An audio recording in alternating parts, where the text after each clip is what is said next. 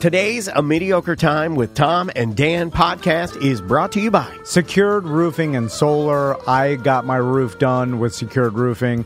Mo DeWitt got his roof redone. Every time with you Secured... say I got my roof done or Mo got his roof done, I think of you guys getting breast augmentation. Like, I got my roof done. Like, hey, you did get your roof done. Looking good, Tom.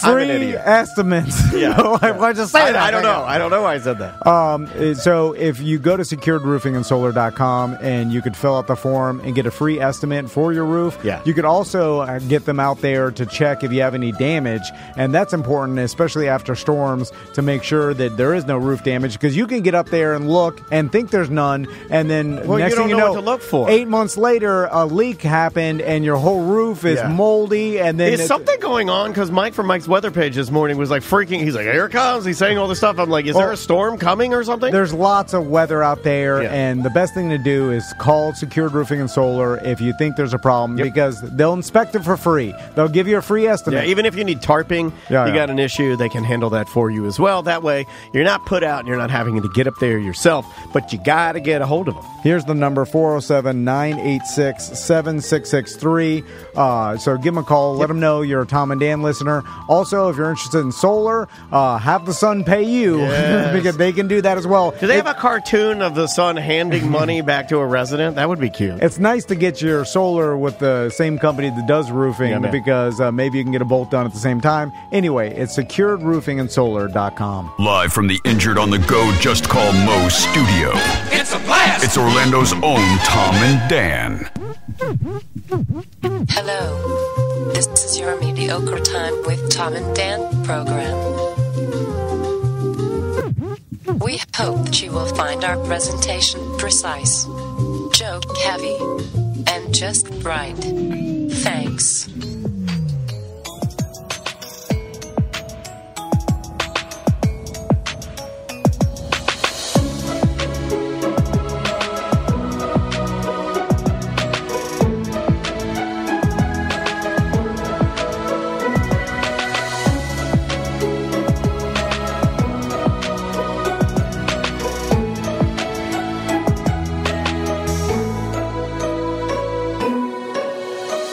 Welcome to the Friday free show of A Mediocre Time.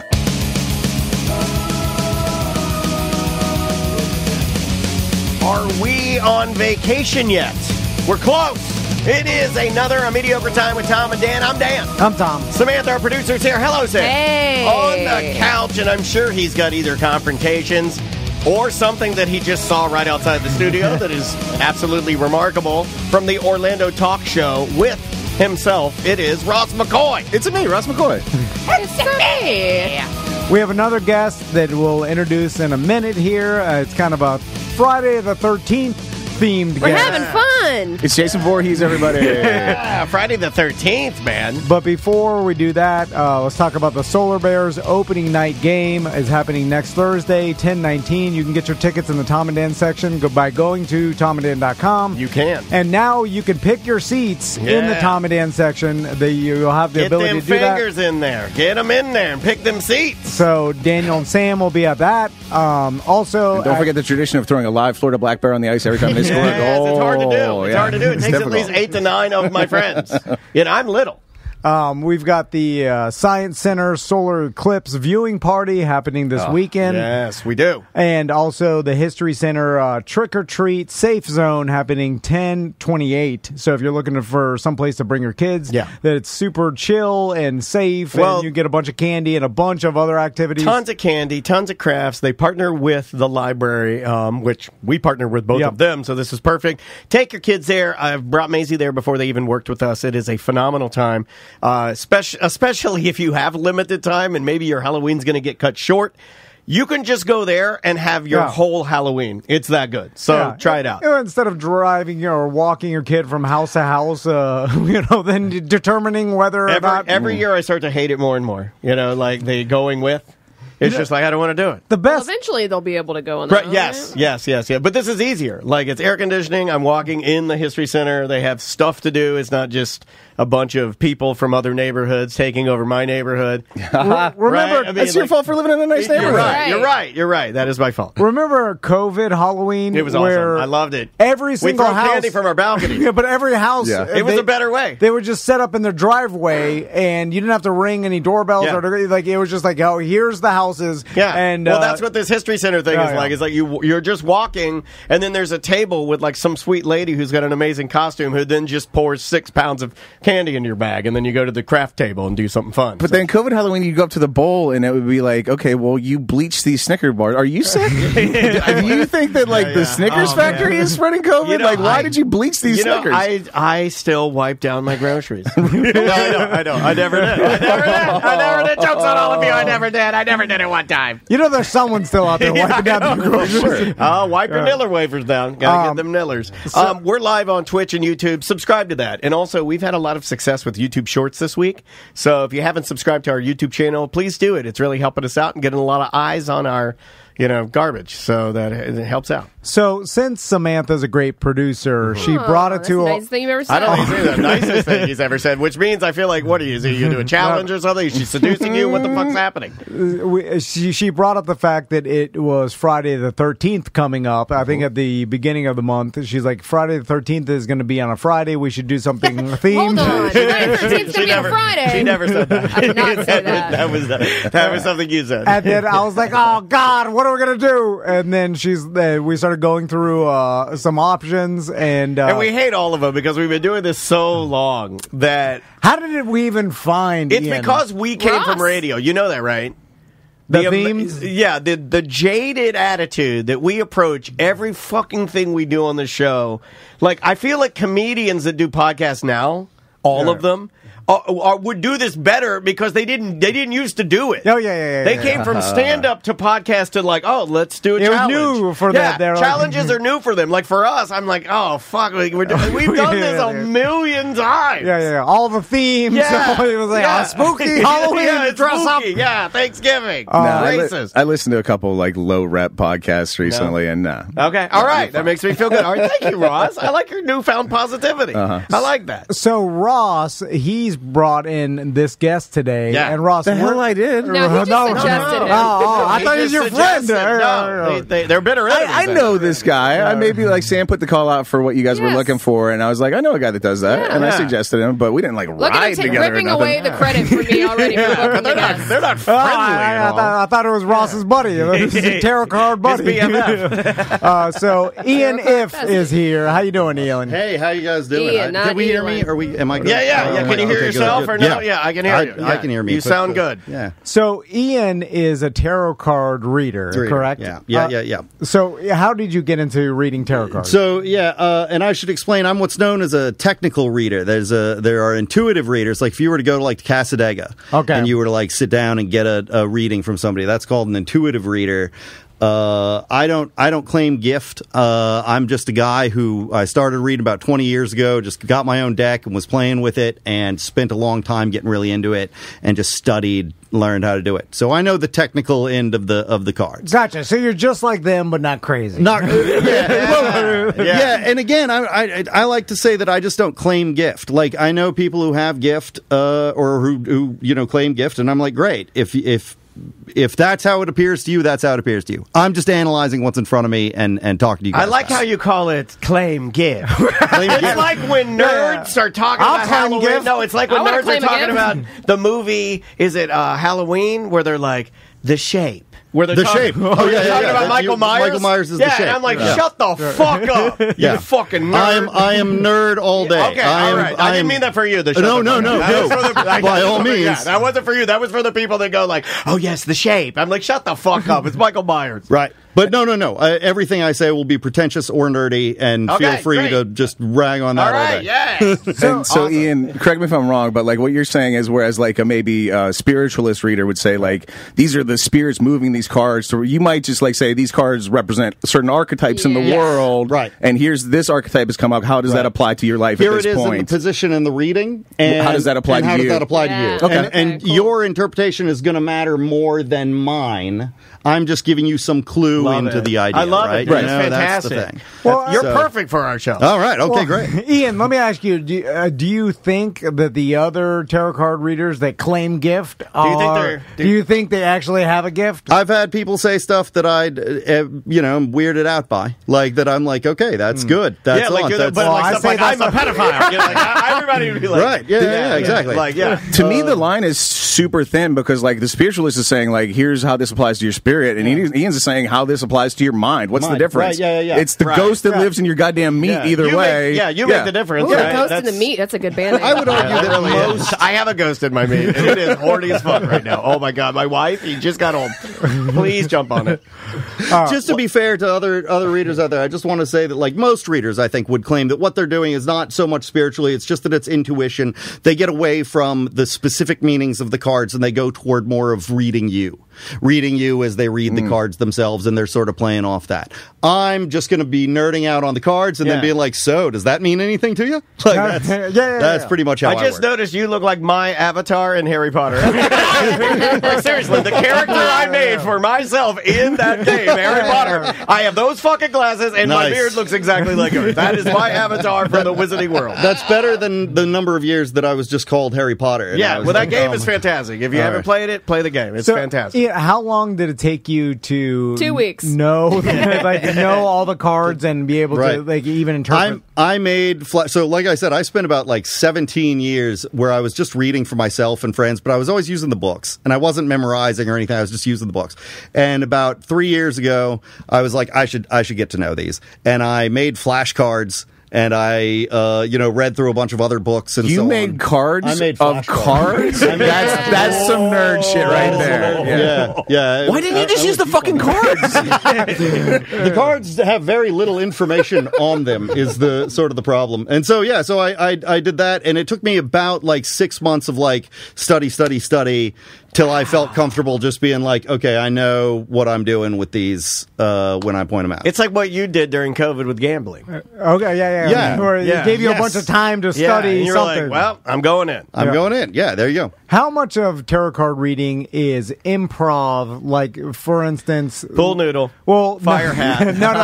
Like right. I need a city. Give me a Cincinnati. So I imagine Christmas. like the people Christmas in Cincinnati with the pool noodles. Remember when Jay Moore was in here and he started to He got married. Yeah, and he was just at the Las Vegas Eye watching you too. Pre-Coke or post-Coke? He got married to someone cool too, and I can't remember. The Lakers owner. Yeah. Lakers owner, yes, right, yeah. Yeah, like he deserves that. Yeah. I think it was post-Coke. I don't know. I think it wasn't that long ago. Yeah, he was sober. He's still like a mile a minute, but a little bit down. Yeah, he was sober when we saw him, but it was a mess. It's a fat. Yeah.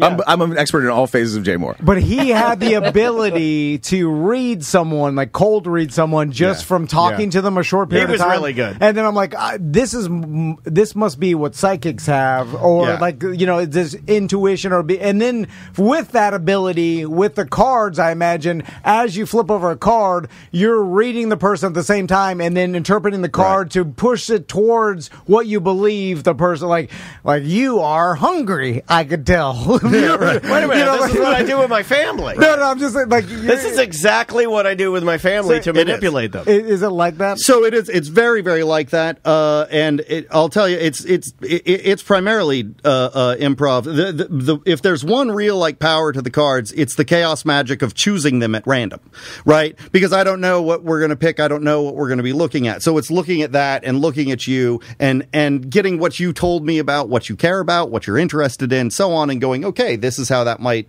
be connecting to you, connecting to that. Sounds like this might be where you're going, yada, yada. Gotcha. Okay, so who wants to go first? Because I'm interested. I mean, Sam, I'll go. No, Okay. Let's start ladies first. It's just polite, and Sam's all in on this, and I think it's important to start with somebody who's uber positive, because I'm right in the middle, and I think You guys we know are gonna shit all over. I think we know which way you go. Well, Right? Ian's already said that he's not talking about supernatural. So if he just, I understand, but if we were going to rank it, Tell me my future, Ian. it would be Sam, Dan, Tom. Right. Yeah. Also, you're the least introspective. Like you're pretty out. You're pretty out in the open. There's not a lot hidden in there. So it's going to be hard to. Well, how does this penguin apply to you? You're going to be like, I don't know. Is it a penguin? Man, if you get the penguin, if I pull the high penguin, man, that's a bad card. My God, wait a minute. I'm the high penguin. That's my business partner. Holy shit, I am the high Oh no, that's terrible. That's a terrible card. Does he have broken hips? He knows that he waddles.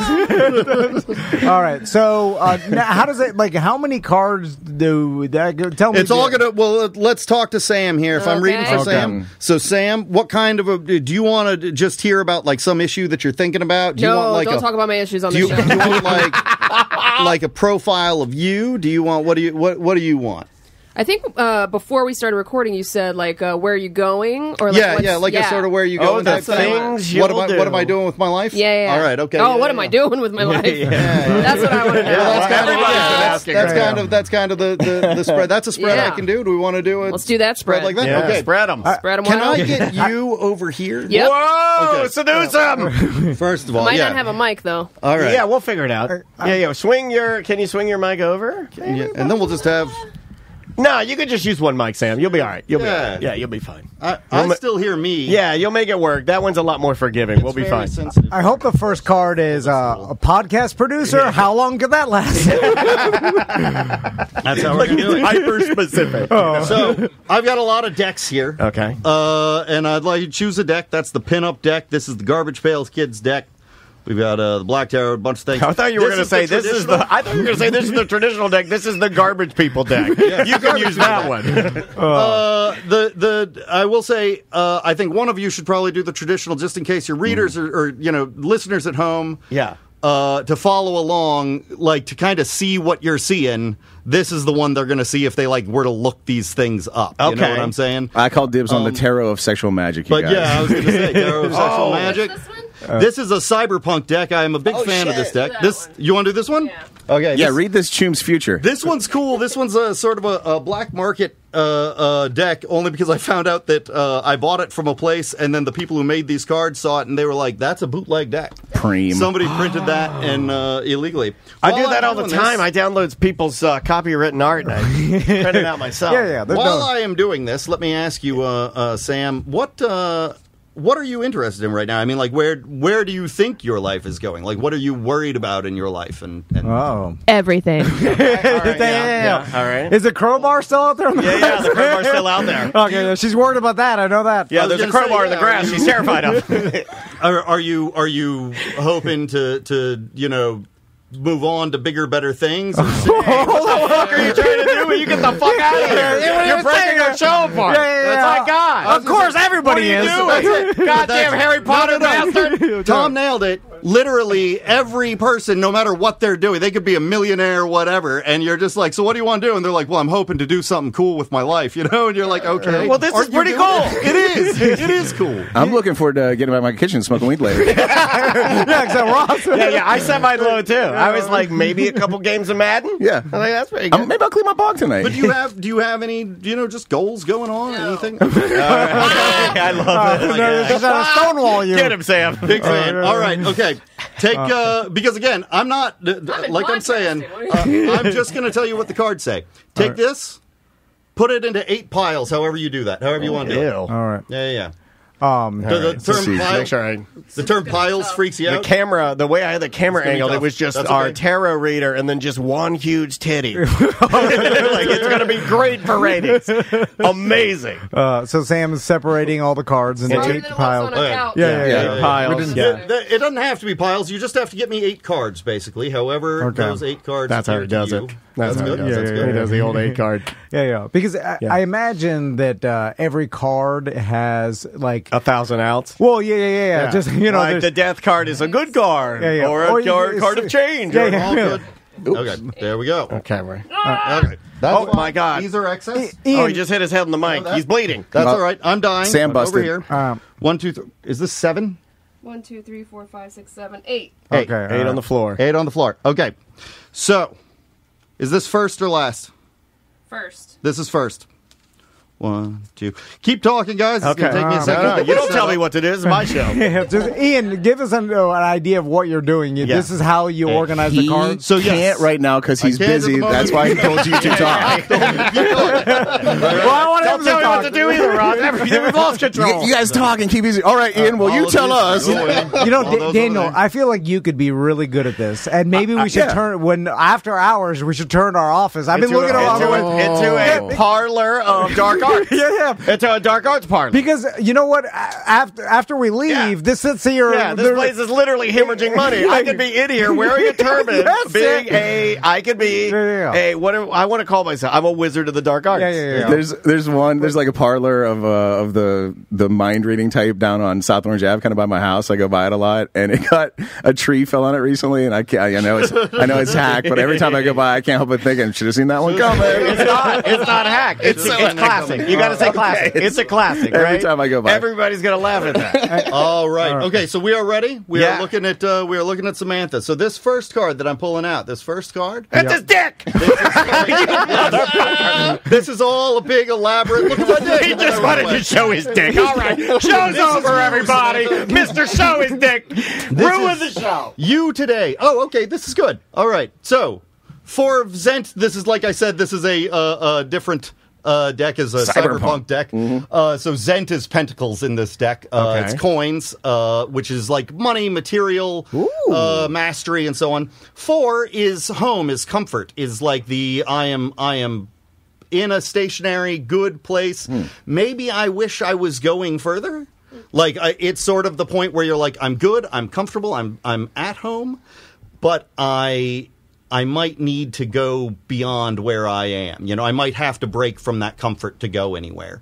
But that's you right now. It's sort of mastery of the materials around you. You have things where you need them. Well, hold on, Ian. She can't leave her house. She got a 2% interest rate there, and there's no leaving it. What are you trying to do? Yeah, we're all stuck here. We're all right. You're stuck. You're stuck in your home, but you're in a home. That's the thing. Okay. Now this is a blockage card. This is a card, something that's how like, much blockage? What percentage? It's all cheese. Put a stent in. This is you got to put a stent. Very possibly. So this is the 3 of arms. Arms in this is swords. Swords. I have a particular bias against swords. Like I see swords and I'm like, oh, I'm so sorry. Yeah, you got stabbed by a Knights Templar one time. Swords. It's a problem. Swords are about the mind. So pentacles are about money and things. Swords are about your mind. Mind on my money and my money on my mind. But your mind, and the 3 is about like sort of early success. It's where people have started to recognize you in a thing where in a communal way people sort of recognize you in this position. Yeah. So the blockage here is that basically that a lot of people or that you have developed a particular line of thinking for yourself that is associated, that you just are like, that's who I am, that's where I am, and you don't know how to get out of it. Paranoid Sam. And you don't know how to get out of it. That sits on top of you right there. That is the thing, is that Travis if I break that... I bet he's a sword. So, he's got a sword. This is what you like about yourself. This card right here. And this oh my God, it's the 2 of titties. Oh, the 3 of wires. Okay, the 3 of wires.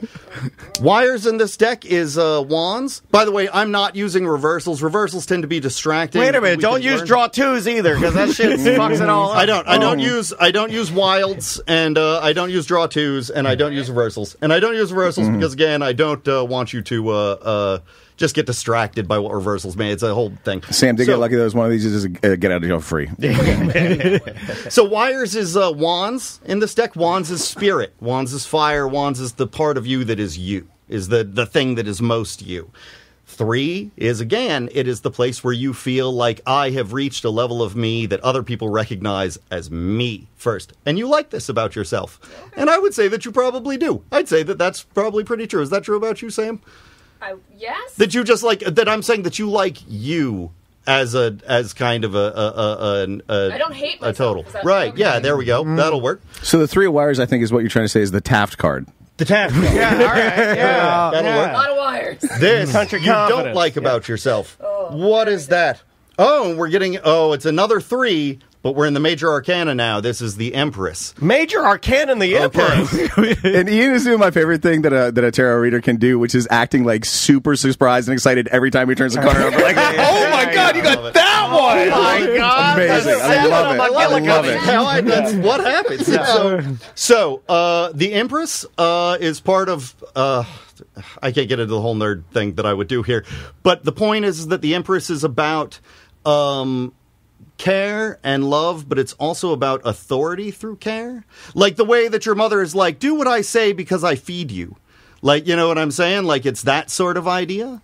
So, either it's... Right. That's right!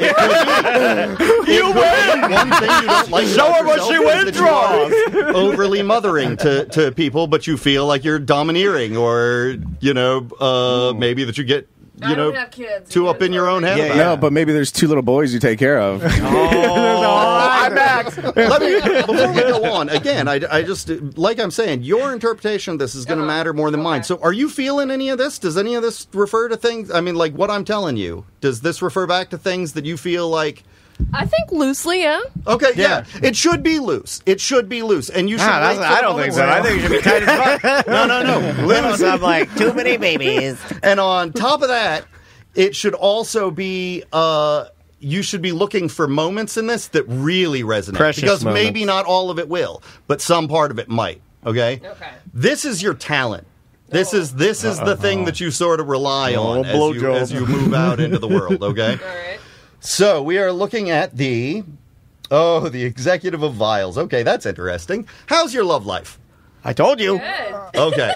I told you, blowjobs, and everybody looked at me like a pervert. But I'm a goddamn.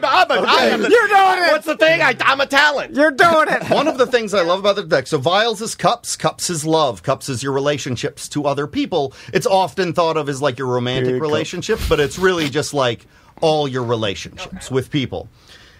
Executive is the same thing as king here. I like the use of executive better because that's not true. Executive producers are a nothing. We learned that earlier this week. In a normal deck, you have king and queen, and I'm like, there's no functional job difference between a king and a queen. Like, a female monarch is still just a monarch. Like, a male monarch is a monarch. Kings are way less expected to bear live children, but yeah, go ahead. In this deck, they separate them between executive and supervisor, and that makes sense to me because executive is how you rule that concept, and supervisor is how you communicate to other people within that concept.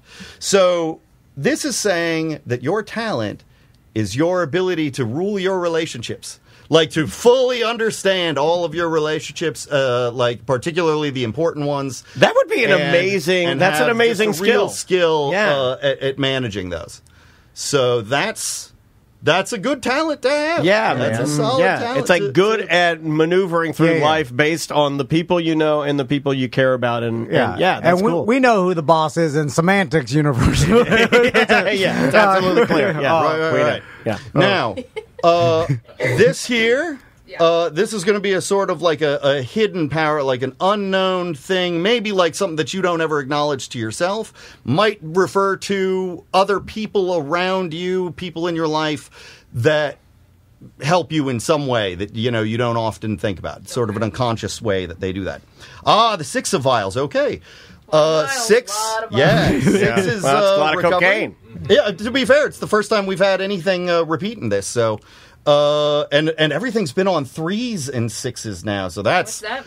Man, I am not that kind of numerologist, but there are people who are, and they would be looking at this and going like, is that 4 3s and then or 3 3s and then a 6? Like, that's crazy. Oh my God, you get another 6, you get a full house. I know, right? Yeah, it's something like that. I think at a certain point you get candy. But, so 6 is recovery.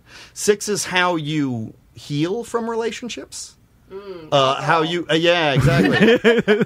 So again, hidden power that you have within you to heal from relationships, or to heal other relationships, to heal people that are having that. A lot of therapy. I haven't understood one thing. I just want to point that out. All the cards are like, is there any way to even for the person to tell what the card is about, or really they keep them very vague? You'd have, again, it helps to know this deck and to know the work that was done 100 years ago by an order called the Golden Dawn, who wrote all this stuff about how tarot is to be interpreted and blah, blah, blah. But once you have that manual in your head, you can lay it across anything. That's cool. Yeah, that's neat. Yeah. The Golden Dawn? Golden Dawn.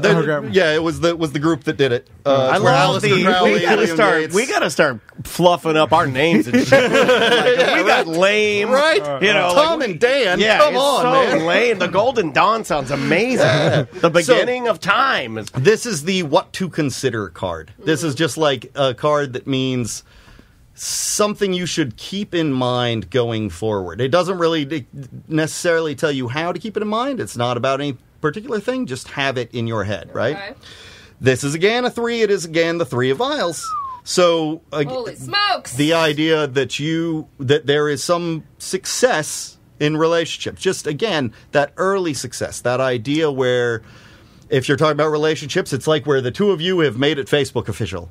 Right? That's basically what the 3 of vials would be. Like, if you were just looking at, like, a relationship, you'd be like, oh, we made it Facebook official. That's 3 of vials right there. Okay. Gotcha. Well, Sam's been with her husband for a long, long time. That's just one relationship. Yeah. He's saying he's applying that level of officiality to the 3 of vials. The 3 of vials, exactly. And you can apply that to any relationship across her life. Yeah. Gotcha. Like maybe she's going to adopt a guinea pig. Yeah, you don't understand anything either. You are getting this, man. I'm telling you. You can do it. It's like someone explaining their dreams to me. I know.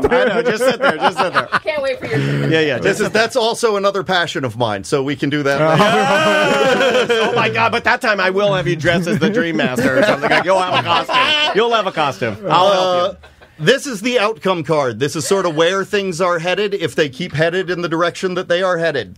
Oh, nice. This is the devil. Yeah! Devil! This is the card of temptation and of lies. Oh, cheat! It is, again, it could be you, it could be the devil working against you, who knows. But basically, what it's... How do I end on the devil? Yeah, he left the crowbar. Yes, this motherfucker knows you're paranoid, and he goes, I'm going to end her with the devil and freak her up. I'm going to fuck up her weekend. He's like, I'll get these motherfuckers. Number 1, there's no such thing as a bad card, except for, again, the swords. I will... Yeah, but as he's showing you the card with the fucking devil on it. Oh, the devil's on the spectrum towards the bad one. Yeah, I know it is. It's not a good one. Yeah, it's like if people telling me, remember, little dicks aren't bad. Yeah, they are. The devil is a law of nature. Okay. The devil is a fundamental force. The devil is just the idea that, like, hey, you can't always trust reality. And that's really where I think this is saying that it's going, is that you will continue to have problems trusting reality. Holy shit! Well, that actually, boom, nailed it. Don't tell her not to trust reality. We already have. No. We're so close to her not trusting us. Every knock on the door is a serial killer. So you almost didn't make it into the studio. Yeah. That was fantastic. What'd you think, Sam? That's fairly accurate. Now I got to look up the 3s and 6s. I was gonna say I've never seen that many 3s and 6s. Ooh, that can't be good. Or maybe it just means you keep things in order. So maybe that's a thing. That actually does mean things. Right. So, Ian, just to break it down a little bit, because as I'm watching you do this, I'm looking at a very good skill that you have, which is improv. Yeah. Also, your demeanor and look is perfect for this. Like, seriously, it's like exactly what we needed, and we never hit it out of well, the when you flip over the card, okay, the card means something. You know what it means, and then it's you applying that meaning towards the person you're reading. Anything the person has given me, anything the person is telling me, and like I said, I'm not psychic. I'm not trying to figure out some secret thing that you haven't told me and be like, oh, you're secretly having an affair or whatever. I don't know. I'm just putting what's here in front of you and asking how it relates to you. But you've told me a little bit about you So I'm gonna help you, in that. I'm gonna kind of guide you in that. It's a therapy tool. You said it one too many times. I think you're psychic and you're cheating by reading our minds. Oh, yeah, also, I'm trying very hard to keep the government off my. Also, anyone that listens to the show knows that every time you mention Secret Affair, I sweat a little bit. So you're obviously onto something. No, I only say that because it's on my mind for a totally unrelated reason. Also, a lot of people do it. It's very popular. Can we all just say that a lot of people are cheating?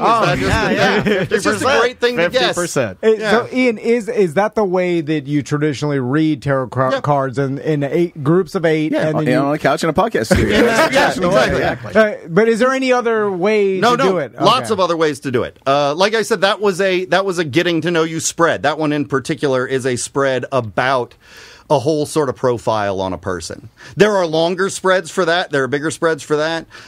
There's one that I typically use that's a 4-card spread that's just a real quick understand the issue kind of spread. Let's do that with Tom, because we need to understand his issue. All right, Tom, you want to go next? Yeah, I'll do a 4-card spread. All right. You love science, Tom. Come on over here. He's got to feel your energy, bro, and stare into your eyes. Think of it as like a psychological evaluation. Like there's all kinds of different ways to do it. The stereotype. The stereotype. Yeah, okay, do big red, or big yellow. Do big yellow. So this is what's known as the Rider-Waite Coleman-Smith deck, or the RWS deck. It was designed by Arthur Waite, who was the member of the Golden Dawn that wrote about it, and the paintings were all done by a woman named Pamela Coleman Smith, who did a lot of the symbolism in this and so on. Anyway, I've just educated you way beyond. No, it's cool. Needed. It's cool, man. I like it. So tell me a bit about what's going on with you. I mean, I've got a lot of problems. Okay. He just grew out this mustache. Let's put it this way. If the first card is the boat, he's fucked. I've made bad financial decisions. Okay. I bought a lot of Bitcoin right at the height when like 50, 60. He's about to go Bitcoin at $80,000 to the moon. He's about to go out to the desert. Yeah. And then my marriage is some would say up and down. It's all around town. All right, man. This podcast, it was going well for a while, and then now we're kind of running out of gas a little bit. Yeah. Are you thinking about moving on to bigger and better things? Is that the? Or maybe just moving on. Nothing bigger, nothing better. Me and Daniel have already had a suicide pact. Oh, wow. Yeah, that's good. That's a solid. Again, these are all solid things that can come up in the card. So I like to see it. You guys could get an AM shift in El Paso. No problem. There's no need. Give me 4 piles. 4 cards, however you want to give them. He'll give you 4 piles of mud top, with the right from the middle, however you want to give me 4 cards. Just 4 cards, okay. 4 cards. Okay, I'm going to go 1. Here we go. 2. Yep. I'm going to use this one. 3, all right. And then right from the top 4. Bingo. Okay, you called this one 1. Is it first or last? I'll do last. That was last. He's trying to throw you off. Okay. That was last. He's trying to throw you off. Remember, he said first is last and last is first. Last is right. Yeah, he who was last will be first. So, okay. So up at the top here, this first card that I'm going to show you, this is the issue. Okay. This is sort of what's on your mind. Oh, my God. It'll be a picture of you. That we're going to deal with. It's the one of drunken bears. And it is the Page of Swords. Oh, okay. The Page of Swords. Oh, he's gay. I like that he laughed at it when he pulled That's it. what it felt like, right? That's what it felt like. I do. God damn it. All right. I knew it. Like I said, swords are mine. Okay, do you get anything? Just look at the picture. Just look at the picture. I get horny. What makes you? What does it make you think of? The guy has a sword. He's wearing a dress. Okay. Page. So the 4 basically royal cards up at the top. You got Page, Knight, Queen, King. All okay. Right. Page. These are about how the energy of this suit hits you. This is about mind. Remember, this is about your brain. Yeah. So this is about your yearning energy with your mind. Basically, it's about a yearning for respect for your mind. All right. Oh my God! Wait, this is dead on. That's dead on. I wish people actually cared about what I thought about things. Oh, that's his whole identity. Shit, this is why he has the fucking mustache. Oh my God! Holy. We're starting off strong. Oh my God! Right. And then your mind's gonna tell me I'm dead soon. I got the goddamn devil in here. No, it's good. No bad. So Tom. They all seem to think this connects to you. Does this connect to you? Do you feel it? Yeah, well, I feel. Yeah, he wears that dress all the time. Yeah, and that's his sword. I'd recognize it anywhere. There's a problem with respect that I have where, I get no respect. I've been saying he's Rodney for years. When you start off as a clown, a radio clown, and then you move on, you try to be a respectful business owner, the best podcast salesman. You can clown your way through that, but, It's really hard to get out of a bear costume. That is the problem. Well, speaking of that, drag me back in there. He's right back in. So let's go to the past. So this is going to be the influential past. It can be recent, it can be far past, but basically this is something that influences this issue right here. Okay. Something from the past. If it's a bear, I'm just going to crack up. No, we're looking at the High Priestess. So the High Priestess, again, I want you to think about when you're a kid and your parents are magic. Right? When you're a baby and your dad can literally disappear by covering his own face. Okay. Right? And your mom makes food appear out of nowhere. Basically, what this is the High Priestess says there are things that care for you and you don't know why. Crystal cares for you and you don't know why. Why anyone has ever given you anything that you have. And you don't know what earns you things. You just know that there is a power in the universe and it seems to look out for you. I just show up, I tell my stories, and the money rains down. And there it is. I don't know. Money rains down. Now it's your thing. I must have a poncho on. I don't know a lot about fortune telling, but the High Priestess is standing between two pillars that have B and J on them. It's not a joke. That's for real. That is for real. The BJ pillar. He wants to get his wife high enough to give him a blowjob. Yeah. If I am not mistaken, they stand for Baal and Jehovah. Okay. They are between the powers of gods. Okay, that explains one's dark, one's light. I got it. Oh, the dark one's bigger. God damn. He's a bigger pillar. So this card, again, it's that think about it card. This is the card just to keep in mind. It doesn't fit into any particular place. Think about just it. Think about this card. All right. The 9 of Cups. Okay. That's how many beers you have at night. White Claws. So The 9 of when you're claws. moving through the numbers in the minor arcana, you're going through a journey of life. All right. And that's another 3, by the way. We're is keeping very the 3 train close rolling. to completion. Yeah, it is. There we go. And again, that pops up a bunch. But this is the action before completion. This is where you are ready Whale blast. to do something in love. All right. In love, in relationships, so I mean, again, think about all your relationships, not just the banging relationships. Okay, all right, like you don't have to bang them for you to think about it. Yeah. Right. So, But I don't want it well blasting me. If it was banging, this would be the point where you shake the sand out of the sheets. right. Yes. Yeah. God. This is the part where you're ready to move on and say we're done. It is the We're end done of the night. here. All right. God, maybe he is ready to pack Here's this the game. outcome again. Where things are going. If they just keep going this way. Devil. Queen of Swords. You will get respect for your mind. Respect for your mind. This is bullshit. I got the devil. He gets respect. Yeah. His was like, is he going to get respect? I don't know. Keep going. Yeah, you keep going. You keep following the things that you need to. Again, you were already told, like, hey, you don't have to do much for things to take care of you. Things take care of you. Yeah. That's true. That's fucking true. That is fucking true. He's also a white man in America. Right. He's a basic man, And baby. he also transferred the orb to you, which would make the devil. I'm just saying. Look at it. It's all making sense. So all I'm saying, this just looks like it's like again, this isn't like a real prediction of the future. This is just a matter of look at your life. If you are wanting respect, you will eventually have it by sharing it with other people. Okay. All right. That's I like it. that. That's what it is. All right. Good. All right. This guy's ending with respect. Should I do? Should I give me a 4? The way I interpreted that particular read was that if you do have success, it'll be by stumbling ass backwards. That's right. That's absolutely correct. That's my only way. That's exactly how I knew it. I knew that was the only way.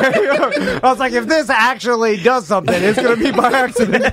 But pure luck. Whoops, respect. Yeah. All right. Am I doing? We'll do Daniel. Right. Which one am I doing? The 4? Yeah. Let's just do a 4. Is that what you want? You want to do the 4? A quick 4. Do you want to do the regular deck, or do you want to do? I want to do the porno deck. Okay. Wait, I've got 2 porno decks. I've got I've got the pinups card, and then I've got the Tarot of Sexual Magic. I don't know. What's spicier? Tarot of Sexual Magic. All right. All right. Okay. Put these with those over there, please. Thank you. All right. Here we go. So, Daniel, tell me a bit about what's going on with you and your sexual magic. It does not have to be sexual. It's just that that's what the deck likes to think about. Oh, okay. Sexual magic, real horny. Yeah. Wife just got back. But always horny, never not horny. But I am having prostate problems. Prostate problem. Okay, it's not affecting. That can come up. That's weird. You think it would? That's where boners come from. I think so. Daddy, where do boners come from? I thought it was. I think of it every night. I don't know. I actually don't know. Now, this one, I'm a particular fan of the names. I'm going to use the book a little bit in this one because this is an Italian deck and they give special names to each of the cards that are unrelated to anything else in tarot. Hey, and they are the meatballs. Straight up, like straight up, like it's weird. So, it's the king of garlic. All right. Give me 4 cards. All right. However you give them to me. Okay, I'm going to go here. Yeah, just think about those cards. That guy, and then I'm going to go that guy. That guy. And then this guy right here. Okay. And then this guy right there. All right. You put him down first. This just is for the listener. Last. This is last. Okay. For the listener at home, on the back of the Sexual Magic Tarot card are lizards 69ing. Yes. That's how you know. I'm not joking. That is for real. Yeah, they're eating it. It is for real. 69ing lizards. I didn't even know lizards could 69. So, here we go. First card. This is the issue. This is the thing on your mind. Wrong? The thing on your mind is... these ones are hard to read. I'm sorry. This is 7 of Cups. So the 7 of Cups... sevens are great cards, It's man. my favorite number, 7. Okay. There you go. So I just want to, first of all, tell you what they call the 7 of Cups. They call the 7 of Cups the magic of the 4 leaves of mint.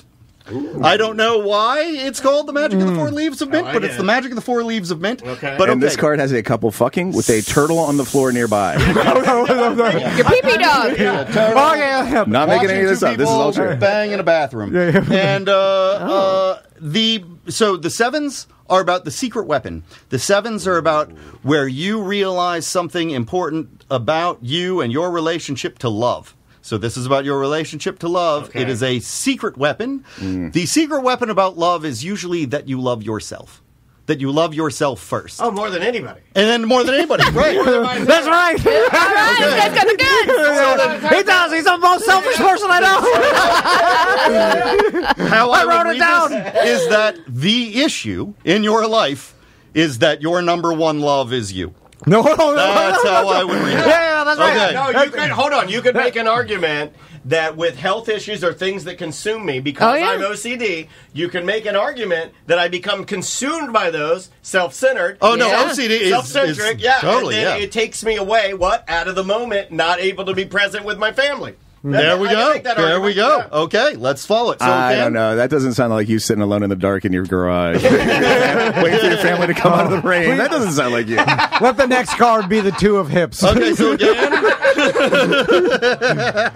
this is going to be again the influential past. Okay. So something in the past that affects. Oh shit! It's the Rush Rollins of. Oh wow! It's the magician. How's your relationship with your dad? He's dead. He's a dead. Yeah, my dad also dead. Yeah, it would take a magician to bring him back. That's what it is. Selfish magician. Watch me make myself. How much? But how much do you try to emulate things from the past, old mentors from the past, like things like all that? the time. All the time. He does impressions of his dad. He emulates his dad every week. I love my dad. He wants Tom to keep the mustache, which reminds me of his dad. I kind of do, yeah. This is about when you used to believe that other people had all the power and you had none. Like basically that everybody had power over you, okay. And so on, and that is very influential in going forward. Yes. Yeah, I'm gonna kill him. So this is just the card to consider, something to think about as you go forward. All right, and we are looking at the 5 of Cups. Oh, it's a man doing cunnilingus on a princess. Sure. Hold on, I forgot to tell you. He likes that. I do like that. The magician, by the way, they call magic intention, which I'm like, all right, that one makes sense. This is the 5 of Chalices, and they call that the magic of the glowing ember. Yeah. That's your prostate. Holy shit. There's a torch on the bed. It's about to set the bed on fire. Notice this guy is trying to love this woman. She's sort of got her legs closed here. 5 is defeat. No more pussy for you. I knew it was coming. Now again, a lot of people, but remember, all defeats are also successes. All defeats are also learning. Not when she tells you to stop going down on her. That's a hard defeat. Me dying is only a success for my wife. This is don't go down on me card. Okay. Man, it smells like fish. Something to hang on to. Again, that is the hardest. The burning ember. Harry Potter was mad at me. How the fuck did you say that? But now we are going to the outcome. This is where this is where we all end. This is the payoff. All right. Oh my goodness. So you get the Ace of Pentacles. You are starting a journey of money. A journey of money? That's where you're wrong. I was going to say, he gets respect. He gets a journey of money. I got the devil. This is the beginning of the journey of money. The problem with the beginnings of journeys, you have the most excitement you will ever have for it, and you also don't have any idea what you need. Right. No concept at all how to get to the end of that journey. I got it. I usually have ways going. This is when we sue iHeart for ruining your hips. We get mowed. See everything. It's a work environment. You sat down for too long. Their chairs were shitty. It ruined your hips. I asked for a chair, and they said they couldn't pay for it. That's awesome. Okay. You saved the email. They destroyed my life. So if I were to read this like a traditional reader that was trying to predict what's going on in your life and like where this is all going, you're about to get divorced. And all things. You did give Sam a letter that she's going to read right after this. Yeah, I do have a statement from your wife. Should we read that now? Should we? No. It ties in. I need to call my wife. Yeah, let's put some distance between this moment. Daniel did get it. He got a letter that Andrea wrote to read a statement. She did. You can get back on mic now. I think the reading's done. Okay, the reading is done. Thank you very much there. I'll move that chair. Oh my God. I do like traditionally like the tarot reader won't tell you that you're going to die or nothing, but Ian just comes out and is like, you're about to get divorced. If I were to read this, I'm looking at you getting divorced, not somebody divorcing you. I'm looking at you following a plan of like I'm starting a new life. He always does what he does always. Yeah, but it involves living under a bush. It's very sad. I don't mean to threaten your family this much. It's not really a divorce. It's just a total new beginning. Maybe you're just gonna give up on that fucking scooter. That's also on the list. Oh my God, it's all coming together. This Friday the 13th, Friday the 13th. That's Ian, thank you, buddy. That was awesome, man. Fucking great. The chat room wants to know if we can get Ian at a BDM event to do readings. Only if you guys pay him. You guys are gonna we have to put some coin in his pocket, make this guy. You can book him, by the way. IanIf.com. IanIf.com. Thank you very much for plugging my. All right, so Ian, if you do this at events and things like that, you make it fun and you don't sprinkle the mysticism bullshit all over it. You make it fun. Yeah.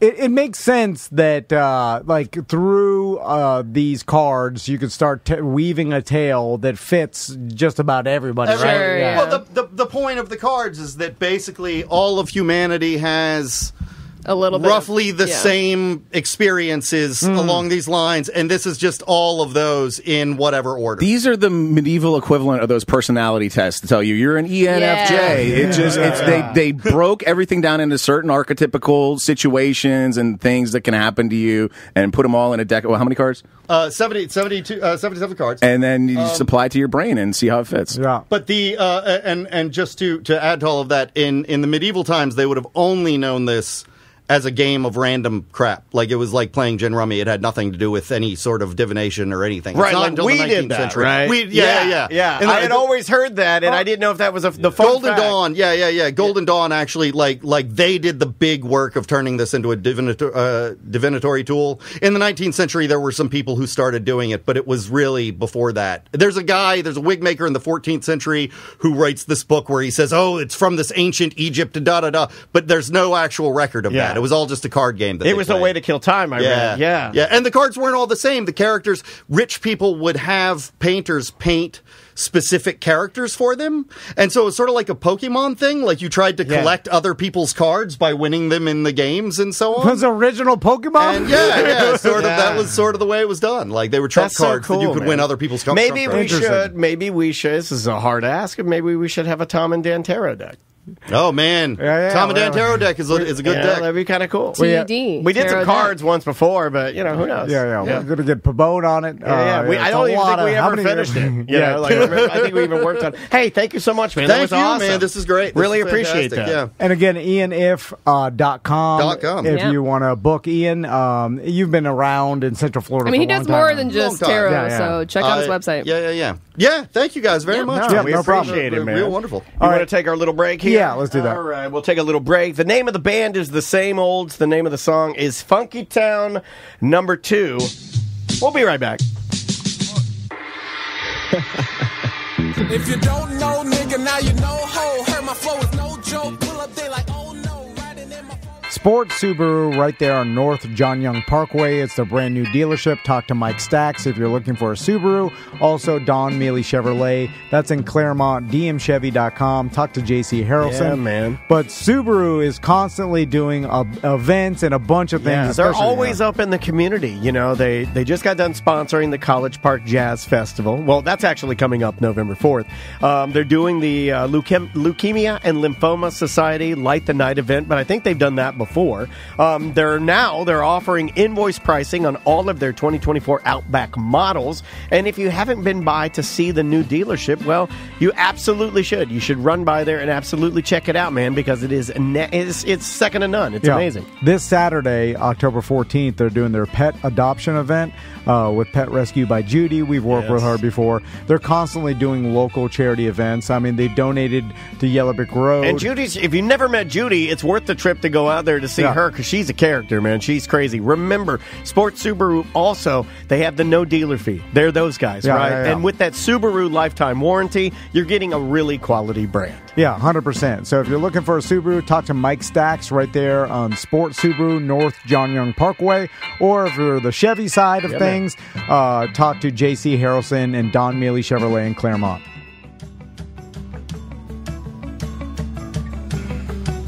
This very dramatic ending to the song. That is the Criticals with Belmont. Welcome back to A Mediocre Time with Tom and Dan. I am Dan. I'm Tom. Manscaped.com. If you're looking for a beard trimmer, if you're looking for a trimmer for your downstairs, any hair trimmer whatsoever, Daniel has the Handyman, which is a rechargeable trimmer that you could throw in any DOP kit or in your car if you need to shave. It's works so great. Small, you could hide it in your ass. Whoa. Well, they told us not I don't think they want that. Lately, Tracy's been telling me that Manscaped really loves my over-the-top shit. Like the weed whacker's a little more butt-friendly. Lately, no, I can feel it. Even though she doesn't say it in any of the emails, I can feel that Tracy loves my... And you know what? And I feel that Manscaped higher-ups. I feel like Mr. Scape. Yeah. He hears what I say. Mr. Scape? Yeah, he hears this, and he's like, you know what? That guy, he put it in your ass. He's like, that guy. Okay, that sold some trimmers. Well, I mean, the UFC guy was, my balls is hot, and I think put it in your ass, but they're going to have to tell people not to do that because there's batteries and stuff. Well, not that one, but that nose trimmer, I mean, your butthole's basically a nostril. The nose trimmer is so good. Nostril. You know, my nose trimmer for Manscaped has only been charged one time. No, really? If there's any complaint, I would say is you got to put a cheap battery in. So you buy a new one. Yeah. I mean, eventually you're going to live shave that mustache off with a Manscaped product. I'll correct? do it when we get back. On my trip, I'm keeping it for the keeping desert. It? You won't know just for the desert because he wants to go horseback riding with a mustache. You know what we should do for TikTok? I figured him out. I'm willing to do this for TikTok, and it's one of the only gross things I'm willing to do. If you cut that mustache on a piece of computer paper and you put it into a cup and fill it up with water, I'll shoot it. No, come on. Yeah. I'll shoot it. And then we'll be blood brothers. And then we'll be blood brothers. And then the show will be better because we'll bond. The three of us. Yeah, eat my mustache. If he can do it, I can do it too, motherfuckers. I'm going to drink your pubes. No. Manscaped. TOMANDDAN20 is a promo code. 20% off your purchase and free shipping worldwide. Let's compromise. Just stuff as much mustache up your ass. I'll do that. If you shave your mustache onto a piece of computer paper, I'll poof it. I'll use tobacco. I'll hamster finger it into my butthole. We should really put it into a straw. Have Sam blow it up there. That's the only way to be sure. We'll put it in. You know what we'll do? We'll put it into an earwax. We'll put it into an earwax candle. Yes. And then I'll light one end and have it suck it into my ass. Manscaped. TOMANDDAN20. So for 20% off. Daniel, get the handyman. You asked me for an envelope earlier on before the show. Yeah, because my wife sent me an email that she wanted to be read as a statement from Samantha on the show concerning our...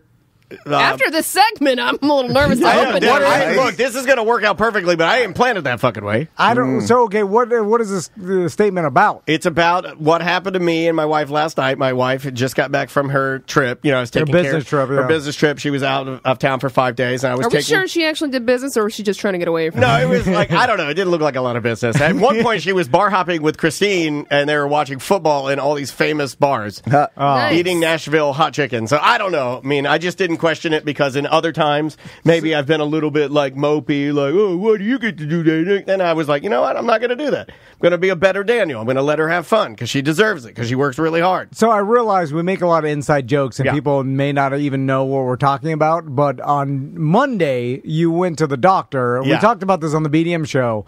And then when you got back on Monday, like this is after your wife left on Monday morning, right? Or Sunday night? She left on Saturday morning. Okay. And then it was me and May, Saturday morning, and then it was me and May. And then Monday I had a really early doctor's appointment to have an MRI on my hips because my hips and lower back L4, L5 have been really, really bothering me. So when I got there, it wasn't an MRI, it was X-rays. So when I got there, it was just to meet with the orthopedic.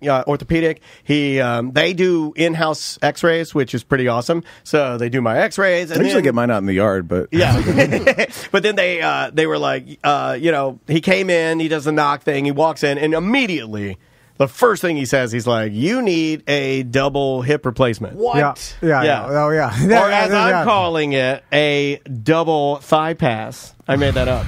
Double thigh pass. This is serious, Ross. Like, and when I made the joke on the BDM show, but I was fully expecting you to be like, X-ray the hips, nothing's wrong with it. Everything's fine. It's all in my mind.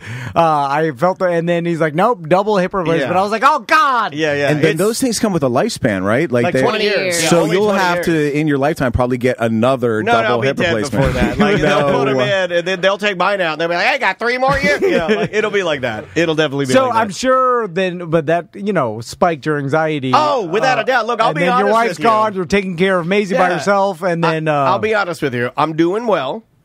But anxiety is that, when you suffer from anxiety and depression the way that I do, it is virtually impossible for me to escape it all, right? You just can't do it. So, am I doing better than I normally would do? Am I concentrating on the things that I can control here and not trying to worry about my, slightly elevated PSA levels of my prostate and the fact that I need a double hip replacement and try to not to stare down the hole of impending doom? Looking straight into the devil's asshole? Hard to do. Yeah, it's very hard to do. I'm also a pessimist. I'm also OCD. I'm also a somatoform. These are all documented things in my fucking chart. I'm a hypochondriac. It's a fucking mess over here. We have all the cards. Yeah, all the cards. That's why we only did 4 cards. Only had time. So then, okay, I'm just giving the audience a glimpse into what happened this week. And then, so Andrea gets back yesterday. We do a wife cast, which is going to be aired next week's Friday free show. Yeah. And then, she literally got home that day. She got off the plane. She got home, dumped out all her,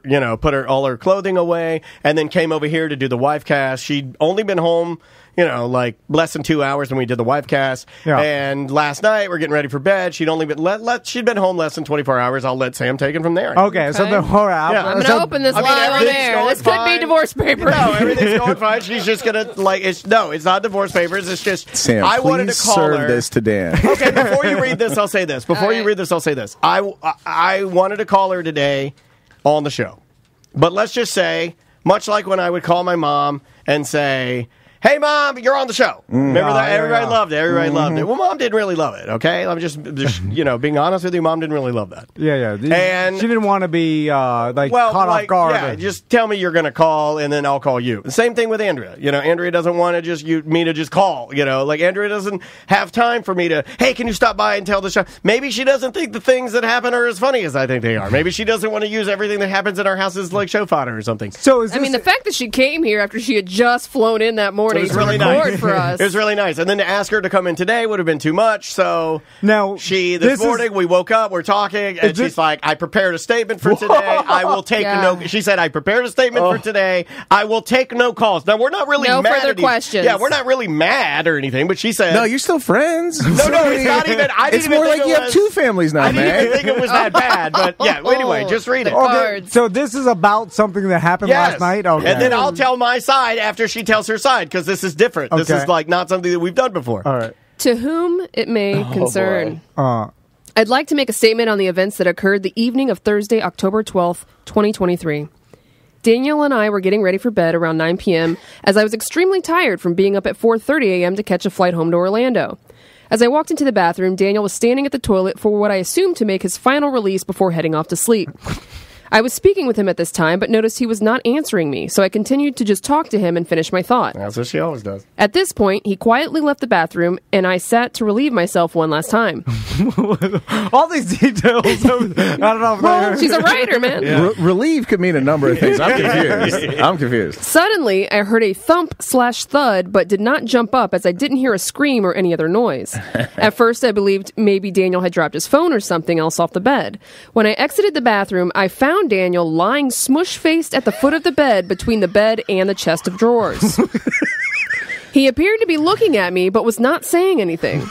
I asked him if he was all right, and it took him a moment to respond, but he continued to lay there. You Mitch McConnell, dude? I was not sure if he was playing a prank on me, stretching, or had an issue. When he finally, quote, came to, I realized he must have passed out and landed as if his face had slid down a window and smushed against the end of the bed. He proceeded to get up, get into bed, and not another word was said. I guess since I am his safe space, he welcomed me home by letting his thoughts finally get to him and passing out as we tried to go to sleep. Imagine then trying to fall asleep, thinking about your husband lying on the floor of your bedroom. Sweet dreams. Sincerely, Andrea Dennis. There you go. Oh, my God. So he just fainted. He held it in all week.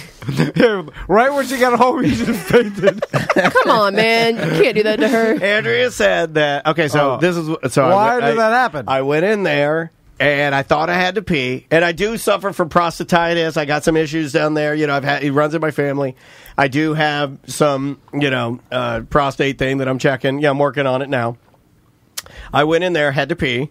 I went in there. I'm just going to walk you through a real anxiety attack. I went in there and I pulled my pants down, pulled my boxers down and held it. And Andrea is talking to me, and I'm listening to her, and I'm like, you have to pee, and no pee's coming out, and I'm like, it's that weird urgency that comes with this, and then my mind starts going, well, that's the cancer, that cancer, it's coming, no pee, cancer, and then the cancer, and then you can feel it, and wow, then the anxiety, just from not being able to pee. Yeah, and then the anxiety is like, you can't pee because you're dying, and then your hips, and then the cancer's in your hips, it's in your hips, it's in the bone. They just looked at your hips. It doesn't matter. I'm just describing what happens, and then I'm listening to her, and I'm like, I'm like pulling up my pants, and I know this is happening, and I'm like, get to the little boy, get to the little brown, get to the little boy. Or I'm not lucky enough to have somebody come over and talk to me and say, sir, I walk to the bed, I'm walking to the bed, and I'm like, and I grabbed the bed, and then apparently that's when I lost. Then I smooshed. I slid down the bed, and I was holding on to like the comforter, and then had my mouth like this on the side of the bed. So is it just I was spiraling out of control. You anxiety faint? I faint. I get nauseous, and then I get a rush of blood to my head, and then I get hot, and then I instantly break out into a sweat. Because even Andrea afterwards, she was like touching me. She's like, "Oh my God, you're so sweaty." I was like, I just passed out. I love the dichotomy of like her just standing there brushing her teeth, talking about like May's going to get her photos taken at dance probably class exactly tomorrow. what she's talking about. And then in your head, you're like, the dick cancer won't let me piss. Like, oh, she did that. Yeah, she said, yes, the Tony Soprano. Remember Tony Soprano? No, yeah, gabagool. I got the gabagool. Yeah. I got the ghoul. I got it. You do stare at ducks all along. I do a lot. I love them. But then you fall in love with your therapist. So how does this get fixed? That's what my wife said. That's what, in fact, the last thing she said before we went to bed, because I had therapy yesterday. But I will admit, therapy's hard. And sometimes you can go to therapy, and it's not that you take not that you're taking steps backwards. I don't want to say it like that. But it's like you can go through a full day of going to therapy and talking something out, and then when you get home, you're a little raw. You got to sit in it. Yeah. And I think that helped out, too. It was like everything coming together. My wife's home. And I do think there is something to be said about her being here. I was like, oh, my God, I'm so fucking relieved you're home. And then it's like, I'm going to die now. It's like when you get a massage and they release all those knots and shit in your back, and you got to drink a gallon of water and you piss bright yellow. Just bright fucking yellow. It's like, but my wife said the last thing she said to me was, she's like, and you would think the therapy would help a bit. Oh, my God damn. My God damn, bitch. I'm dying over here. It's like if fucking dying. Someone gets their legs blown off and you put a Band-Aid on it. That's not doing much. Imagine how bad it would have been with no therapy. So I know. Ross, tell me what you think about this, because I've been trying to convince Daniel for a while, ever since I watched that mushroom documentary on Netflix. Yeah. I'm like, dude, you need to fly to go to Washington or wherever the hell, Colorado, I think, does it now, where they do these mushroom therapies, and then do the mushroom therapy where they give you or ketamine therapy, a huge dose, mega dose, and then they put a sleep mask on you, and then you freak out on the bed, and then from the documentary, people that suffer from crazy PTSD, anxiety, crippling, life-crippling anxiety, they say in the show, like, after I did this, it got better, and then it stayed better, and it's supposed to last forever. Give me a week's notice. We'll do mushroom therapy in your fucking record room, dude. You can do it right awesome. here for free. I just need we can get your mushrooms. I'll watch you. It'd be nice if we could. Yeah. When you're freaking out. What do I do with the same thing? You gotta lock them in a room. Yeah, I just fall off the bed again. I'm just laying on the floor, and Andrea's standing over me. Were the mushrooms worth it? I truly believe there is something to rewiring your brain using psychedelics. I was listening to an interview with this doctor. It's about a year old now, but she said she was running clinical trials on depression, patients with depression with mushrooms, and she was saying it's like when this trial is complete, it's going to completely revolutionize how we treat this, because it works. Yeah, the psilocybin, and there's so many different records and the studies that have been done that people have been helped. Yeah. I've not heard a bad experience, right? I haven't. I mean, I used to back in the day, but that was usually people that were drunk taking mushrooms. Also, I'd like to add, I tried to play this off while I was laying on the floor, clammy, when she got. I knew she was like, I like it like this, babe. Yeah, no, I did the thing where you hop up real fast and you're like, okay, got that out of the way. I kind of did it like that. Fucking stupid. The quick recovery. I was just like, all right. Let me go get a drink, In my experience, Tom, with the mushroom goes into your brain and expands your consciousness, it makes you feel like more of a part of everything. You feel less apart from everything. That's part of me. Like, everything is everything. You get into that mood, kind of, and it helps. It does help. The scary part, though, is that, honestly, I mean, the non-jokey part of this is that I could have fallen. It would have been funny. Yeah, too. I could have fallen face first through my entire record player, or down the stairs. You know what I mean? I could have hurt myself real bad. You know what I mean? Yeah. I'm telling you, bad. Would you contemplate? My neck's fucked up because I think I smashed my head on the carpet. I think I was like, gang. They also have MDMA therapy and stuff. It's but the psilocybin one. But if I get to do this, am I going to be horny? It doesn't. Do they let you? It doesn't change who you are going through it. I think your brain, in the way it describes it in the actual documentary, your brain almost knows what is wrong and what you want to change, and it only changes that. The guy who described what was happening. Well, then, based on that description, though, could a monk or somebody who's more plugged into their mind take it and then change things he actively wants to change because he's more in tune with his consciousness? I don't know if you have, like the guys that can sit through being burned.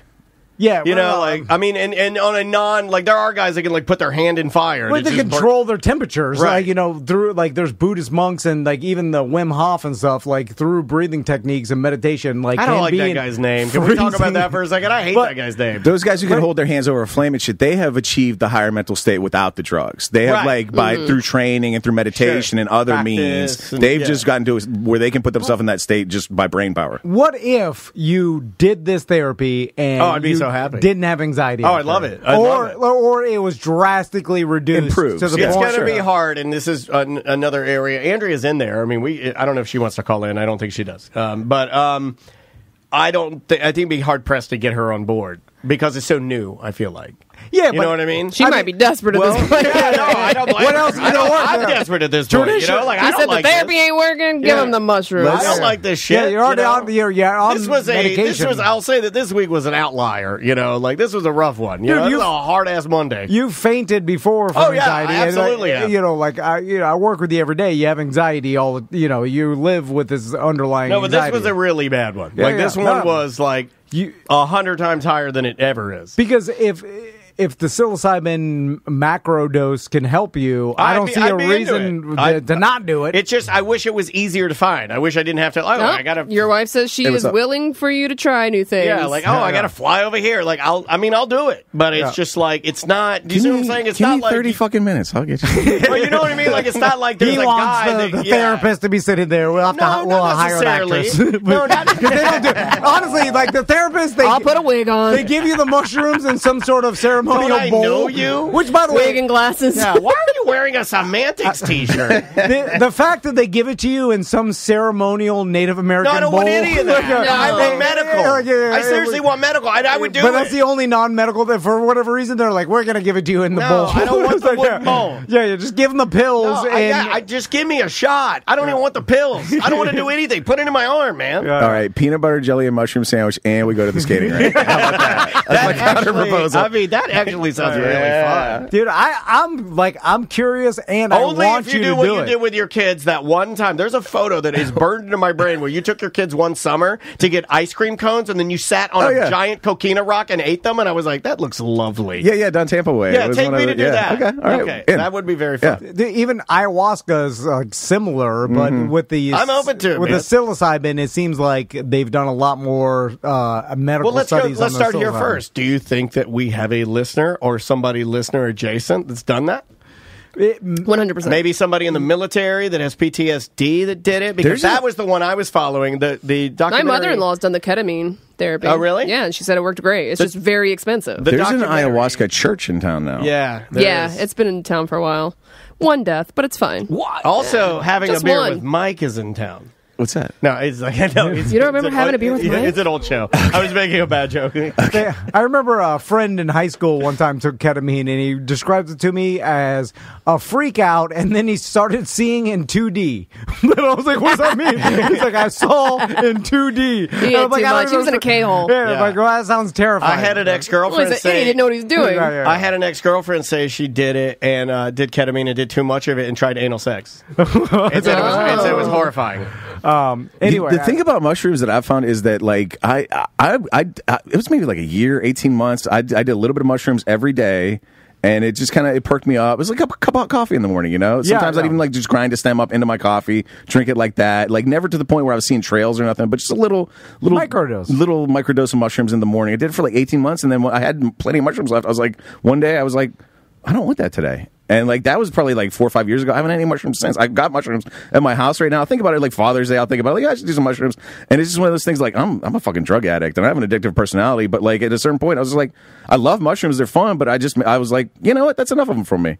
Maybe that's what they do. Like the people that have described this, like they did that one experience and they never felt like they needed to go back.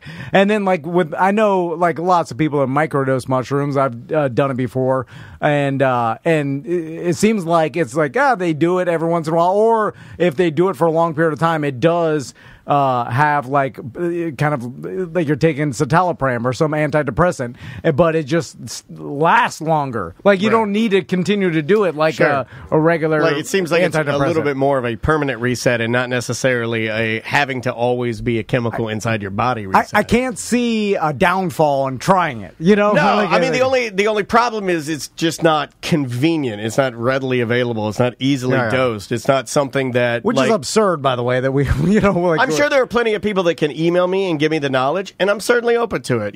But I just wish it was a little bit easier. I do wish that it were as easy as like maybe medical marijuana, right? Like where I could go and I could talk to a guy and he's like, okay, Dan, you've got these, here's some mushrooms, you need this, like it just little bit of knowledge. Me and Big Tim told you about that guy at Brain Spa. Hit him up. If you, I'm just not remembering. I started following him on if you get it. If you can do this, edit his name out of that show that me and Big Tim were on. But yeah, hit up Brain Spa on Instagram, and that's basically what he does. It's like it's mushrooms and just the right dose, just a little bit to help you buy. He'll answer questions. Of course, it's nothing you can get certified in or anything, but this guy is the guy who would be certified in it if it was possible to be. And he can answer any questions you have. Yeah, I've been listening to some podcasts on it. I've been watching the documentary you said on Netflix. It's, what is it, How to Change Your Mind? Yeah. And it doesn't seem like even the people, the professionals, I put that in quote, like the therapists that do this, like they give you the high dose and then you lay in a couch bed or whatever, and then they sit in the corner and monitor. But you go through the experience, like it's not like they're walking you through anything. It's just like, here we go. All right, we'll see you on the other side. There is a podcast that I'm listening to, and I haven't gotten to this part yet, so I can't speak on it, but the podcast I'm listening to is a project that a student's doing on psilocybin, and he says he's prepared to show, like, different sides, like the side of this can be a good treatment, and there is another side, I guess, that he talks about. Again, I'm not there yet, where he says that it's not a good treatment. And, obviously with his research and for the order for this to count as like a thesis or something, he has to like try and even it out. But I haven't got to that section. I trust Netflix. Yeah, I knew you were going to say that. Mr. Flicks knows. Mr. He knows what's good. 50 years of hippies can't be wrong. Yeah. Hey, you said Mr. Flicks, which reminds me of somebody that I used to love, and I don't think this guy matters anymore, and I wonder if he's still rich. Mr. Skin. What happened to Mr. Skin? Well, he had a sweet spot, though. He did have a sweet spot, right? Yeah. Right around this fartogram, Mr. Skin was, killing it. Well, he'd go on Howard Stern. Yeah, and he. And how did he get around getting in trouble? He still got his website up. Yeah. Well, he just tell you where the nudity was in each movie. No, I thought he used to host it. You used to be able to join Mr. Skin for $4 a month. He would have like a screenshot of like whoever's tits it was or whatever. Can we talk to Mr. Skin? I know it's like 20 years too late, but I want to do 20 years too late radio. Jim McBride. He's Dr. Skin. There's still a need for that service. I mean, like, sure, you can go to the internet and Google it, but somebody's got to put that stuff into Google, like, it's not... I find myself still doing that a lot. Like, I do find myself, if there is a celebrity that I see on TV, and I find them attractive, I would say the number 4 reason I use my iPhone is to search person on TV nude. Anybody nude. I search every celebrity Do you nude. want to advertise on MrSkin.com? Oh, shit. I sent a reminder about a nude celebrity to Tom last night. That's how horny I am. I sent a reminder to Tom about a nude celebrity. I can't remember to do shit for the show that's important, but I can remind him. He's like, don't forget to look this up. I did. I was like, all right. Yeah, he was like, this is why this guy's a professional. I have the old man thought every once in a while, like, you see a new actress come across TV or something, I'll be like, man, if this was the 90s, I'd get the Maxim with you. Yes, they got everybody. Yeah, they got Melissa Joan Hart. Everybody, and dude. She's a friend. She's friends with our buddy Logan. A lot of people came out at recently. I think there's either going to be a documentary about it or something about saying how a lot of their publicists and stuff and the studio companies pressured them to do that, and a lot of them did not want to do that. Oh, really? The sexy photos. Yeah. To promote a new movie or a new album or whatever. Yeah, there was a lot of tension in that shoot for. They all looked uncomfortable. That Coyote Ugly shoot there's a lot of tension. Yeah. When Carrie Byron did it from MythBusters, I blew my goddamn socks off. Whale blast crazy. Yeah, I can imagine that. She probably didn't want to do that. Yeah. Myth busted. Yeah. When you look. Man, Ross cracked himself up. You know what? And well-deserved. Fucking well-deserved. Cheers. Yeah. Cheers. Ross, what do you want to do today? Do you want to do some dealer's choice. Dealer's choice. I got some news for you, but I didn't really pull it up. I was so into that tarot card reading. I didn't do my that was job fun, or anything. right? But yeah, we'll give you some time. Want to play some Ross News intro? Yeah, you want to do the... Hold on. I haven't played it in a minute. I got to find it. And don't forget, if a tactical nuclear weapon is used anywhere on Earth during the news today, you get a free T-shirt from Tom and Dan. Yeah, we got new ones too. All right, here we go, folks. Ross's piece of shit news. Speaking of merch, we do have a merch sale. $1.59 T&D earrings. There's only 10 pairs left. Are those the Puerto Rican baby earrings? They are. There's only 10 left. We ordered a lot. Dude, they went through them. Yeah, we ordered those before the pandemic. We ordered They turn your ears green. Yeah, they really will. Just for St. Patty's Day. Unless you're a Puerto Rican baby. They seem to work out pretty well with Latin babies. I mentioned that the other day about how I do like that. I've always liked that. I like the fact that Puerto Rican people have a baby. 4 hours later, it's literally dressed to the 1000s. It's got a full quinceañera outfit on, earrings. It's got a ponytail. I'm like, where'd you get the ponytail? I want to see them pierce the ears in the womb, fetus piercing. So it comes out. You know what? We could do a fake website for that and actually get people to buy it and schedule that for 100%. Full on Phil Hendry. All right, Ross, what do we got today? Oh, Tom, this week in news, you lost the race to EJ, and you also lost another competition you may not have been aware of. They picked a winner, Alaska's Katmai National Park. They do it every year. Tom, you lost Fat Bear Week. I'm so sorry. What does that mean? Every year, they pick. I guess they got like cams out in the park or whatever, and they put up pictures of some fat bears in their park, and you get to vote on it. This year, 128 Grazer, a defensive mother bear, first time winner of Fat Bear Week. Yeah, Andrea has been following Fat Bear Week for like 10 years. I feel like fat, like the bears are. Yeah, fat? Because they're stoking up for the winter. You know, so they eat, and then they take photos of them with all the cameras and all the people out there, and you submit the photos, and then they pick the fattest or best looking fat bear. All right. And this is usually I have news more thought out, but we're just going through my email list of news. I like this. Fat Bear Week. And they do like a little like a boxing kind of summary for it. She beat a bear named 32 Chunk, a larger bear, and they announced with a tweet, "The gutsy girl grounded the guy with a gut. 32 Chunk proved his prominent posterior was worthy of a whopping win, but in the end, Chunk got grazered." That was written by ChatGPT, guaranteed. You can tell when people are using ChatGPT now because ChatGPT will start putting emojis in now. Yeah. But too many of them. It goes way heavy. Can you tell when you're reading an article now that's written by ChatGPT? 100%. It's all just a bunch of nonsense. It's a bunch of fluff. Well, there's no I use it for our notes because it's funny, but it does a decent job with our notes actually. But for articles, I hate it. Have you seen some and nowadays because everybody has an iPhone or some sort of smartphone, there's so many more videos of bear attacks, and there's one of this guy, and he's on what looks like a mountain, and the grizzly bear is coming up. It's a grizzly? And is trying to eat him, and he's screaming for his life. Grizzly bears scare the fuck out of me. And this guy filmed this, and he's basically trying to get up the mountain, and it's swatting at him, trying to bite his legs to pull him down. He's inches away from being eaten, and then he finally scares it away or whatever, and it is terrifying. It's Can I find it? Yeah, oh yeah. If you look at it's like a younger guy. He's on a trail or something. I'm not sure if he was hiking or whatever, but it is. And I am afraid of this when I go hiking. Just bears in general. It's very rare. Yeah. No, I know. I've never seen one. But it does. And then I saw one of some kids walking down a path, and a grizzly bear just casually walks by them, and they're holding their bear spray, and they're just staying calm. And the damn thing is 900 pounds, and it just walks past them. And it could easily eat you alive. And they do. They'll eat you alive. That's the scariest part. Last week, Canada's Banff National Park, a couple eaten by bears. Doug Inglis and Jenny Goosey, both 62, killed by a grizzly bear.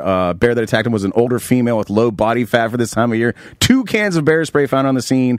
The food was all hung appropriately. They were on a week-long trip in the backcountry, eaten by a fucking bear. God, that's terrifying, man. Oh, their dog also killed in the attack. You know what would be the worst? They got their dog. Run away, dog! You idiot! You fucking idiot! It's eating the humans. You got no chance. Like, that is the scariest thing to me. How did it get the husband, wife, and dog? Like, you think one of them would I think run? they jumped in front of him. I think this is suicide. Do you think they got a message out on a Garmin GPS communication device? The message said, "quote bear attack bad." That's one person. That was one person that did that while he knew his wife. His wife's in there screaming. And he's like, "Oh shit!" And he's typing it out as the bear's dragging him out of the tent. It's horrifying. God damn, it's like a horror movie. That is. Oh my god! Do you run as it eats your wife, or do you try to fight the? Well, how are you going to fight a 900-pound grizzly? You go, well, she's dead. I got to try and fight her, like save her corpse. Well, no. I'm going to, or do you run? You're like, I loved you. Yeah. What have you got to live? Okay. Yeah. I mean, I throw my dog at the bear, and then I run with my wife. This article says only 14% of grizzly attacks are fatal.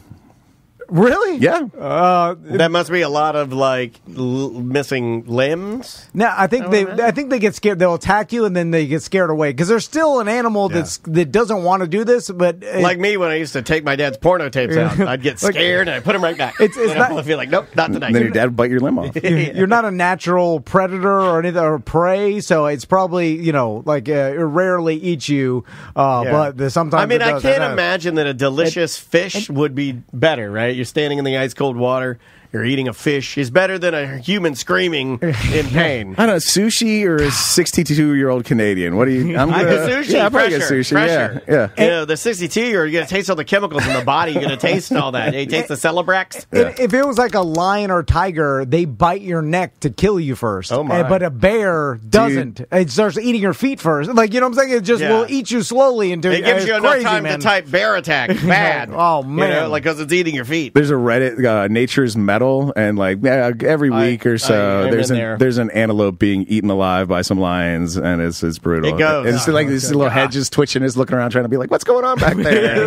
Oh man, this is bad, isn't it? It's bad, isn't it? Don't tell me. You don't have to worry about any wildlife while you're sleeping in this tent in the desert, right? I never looked it up. No. Yeah. Never worry about anything. So I thought that there'll be a sign if I have to worry. They'll post something or you're on the desert, right? Rattlesnakes, coyotes, mountain lions, bobcats. I am not worried about bobcats. American black bear. I can fight a bobcat, no problem. Moose will stomp you. Yeah, good. moose will get you good. No, it'll just horn at me. But it's not big horn sheep. No, once they knock you down with their horns, they use their hooves to stomp your penis flat. They stomp your ass. They literally, they stomp you so flat where you just become like hamburger mush. Yeah. Did Tom learn anything from the race with EJ? No, he just said he could outfight a bobcat. Correct. Yes. There's that confidence. I've seen a bobcat. They're tiny. You literally just fought a 42-year-old obese man and lost. I didn't fight him. It was swimming. He was a goddamn grizzly. A bobcat. You fought a grizzly bear. I swam against one anyway. I could pick up a bobcat and start slamming it. It would tear me. It's 3 feet long. A foot and a half of that is claws and teeth. It'll tear your mustache off. It'll scratch me up good, but I'll at the end of the day, I will be slamming. How big are bobcats? Yeah, I don't know. I'll be slamming its entire body against the floor. You ever had like a cat just scratch you with his claws? Yeah, he used to fight the Mambo eyeball cat in his mother-in-law's garage. Now imagine that cat had steak knives instead of claws. Yeah. I got Britney Spears. Look up human versus bobcat. I don't think that's the most dangerous thing out there, right? What is the most dangerous? Do we know? Now, hold on. If you're just going to beat up Bobcat Goldthwait, this bet is off. I just listed a bunch of things that could have killed you in the desert. I think a mountain lion has gotten people before, but listen, you got a far better chance. A grizzly bear, I think it's either it 14%? Leaves you alone or or it eats you in the worst possible way.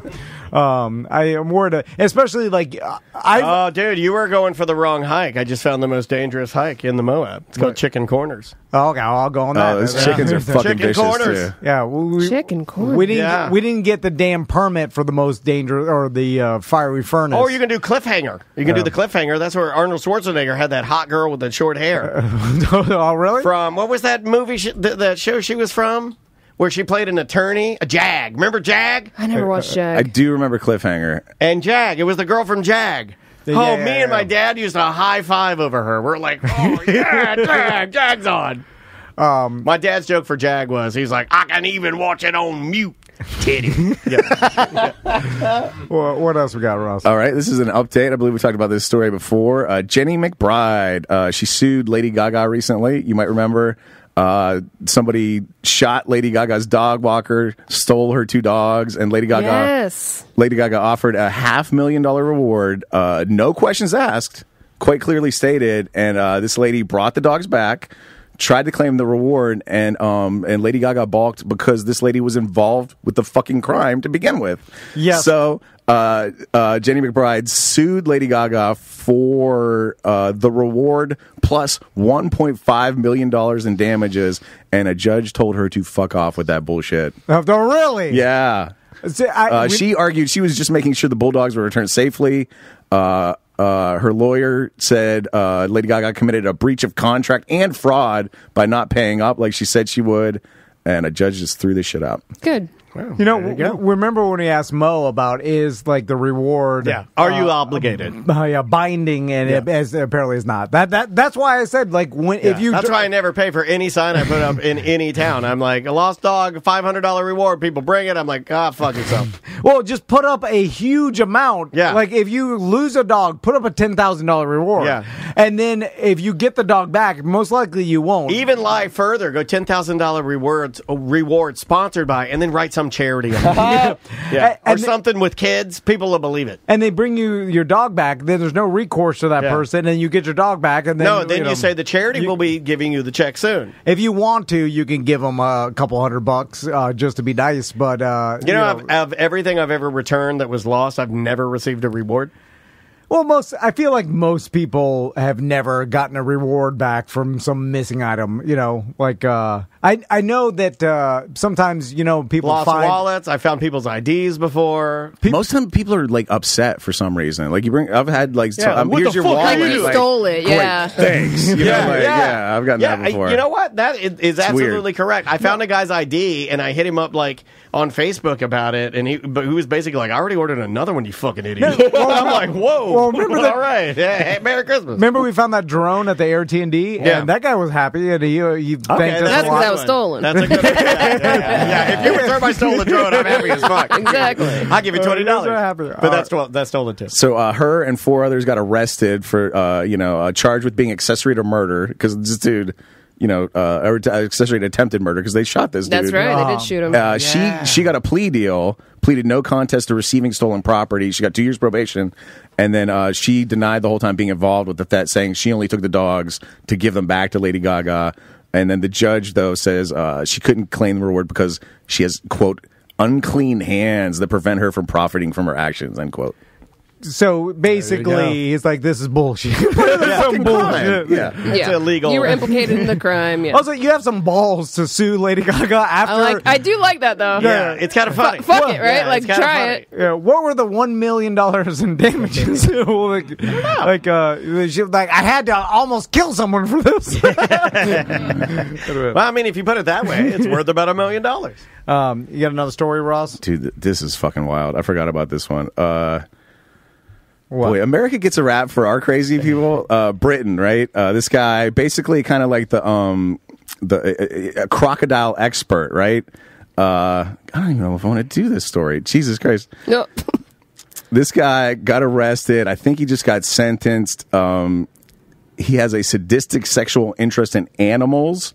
They basically caught this guy with a bunch of videos of him and animals. Yeah, he's a crocodile though. Because that's crazy. No. This dude fucking crocodile. If you're able to do that, and Florida law says that's fine.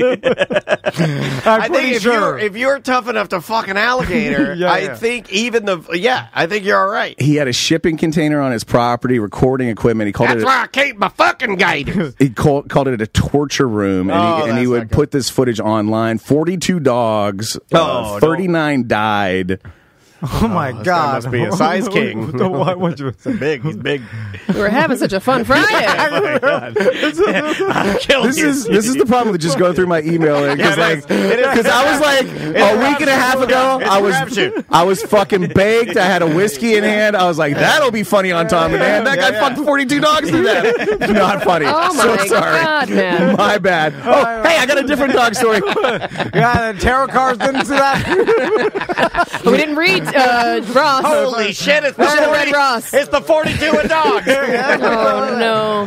What are we gonna do? Hey, let's switch it up. Biden's dog bit another Secret Service agent. I must He's quite crazy. I must have been on dognews.com. Yeah, for real. If that were a British dog, it'd be The fucked bear right now. ate the dog. Then you got Commander, 2-year-old German Shepherd. 11th time the dog has bitten a guard at the White House or the Biden family home. All right. And I think it's one of 2 dogs. I remember reading this story. Yep. I think he has another dog that also keeps Correct. biting That one's Secret called Service. Bitey. Bitey Biden. It's Bitey Biden. They Doesn't know where it's fucking at. love to bite. The dog fell down the steps and bit. But it said, and then the last line of the story says they're sending him to a British crocodile expert for retraining. So All right, let's take a break. Oh man! We go from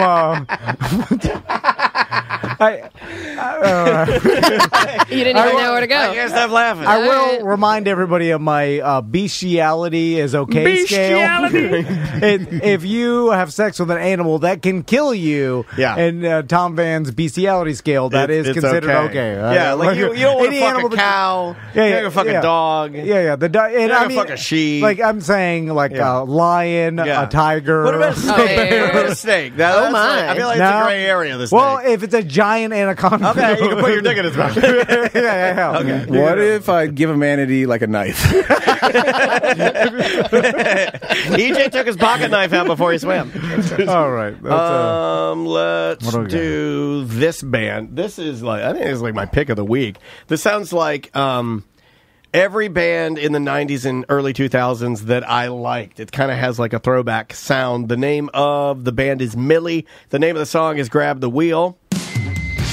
We'll be back with more Mediocre Time with Tom and Dan right after this. 1-844-TOMANDDAN show at TOMANDDAN20 for emails.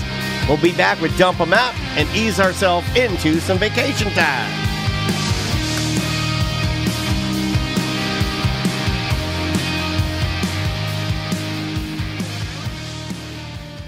GuardianWaterServices.com. We've worked with Guardian Water for a decade now, and we both have RO systems. Sam's got an RO system in her house. We got an RO system in the studio. It truly spoils you, man. Like, it really spoils you. Like, I even like it better than some bottled waters where they add back in flavoring or they add back in minerals. Yeah. You can taste all that garbage. I don't want that. Just give me pure, delicious water right out of my little RO tap. Yep, they install it underneath your sink. It takes like 15 minutes for the guy to do it. You can hook it up to a refrigerator. I did that, and now I got RO ice, so It's that amazing. I have RO water and ice coming Well, that's out how of you my get the refrigerator. fancy ice. Like, if you're one of those whiskey men and you like the perfect ice cubes, well, you got to use the perfect water. Or if you want a full conditioning system for your house, so basically condition the water that's going into your house, takes the calcium and everything out of it, so that you shower, all your dishes, your washing machine. You could use less expensive soaps, and talk to them because they'll show you how much money you could save in just soap. Yeah. Because you don't have to buy the commercial soaps because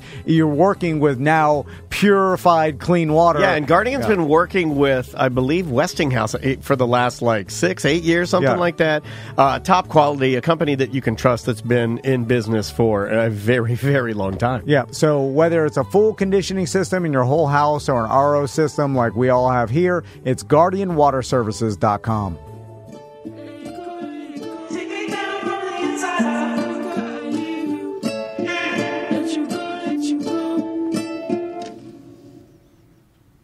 This is NPR. What was that? I really enjoyed that. That's Say Gray with the song Annie Pick a Flower.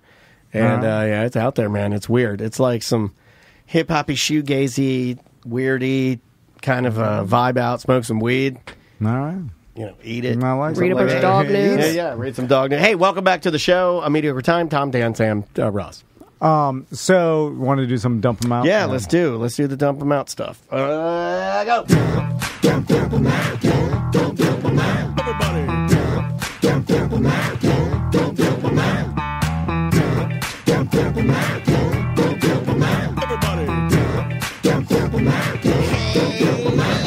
got too many topics on the list today. It's the end of the motherfucking show. So come on, baby, let's dump them out and play. I want to see your topics. Ooh, I want to also see your bottomics.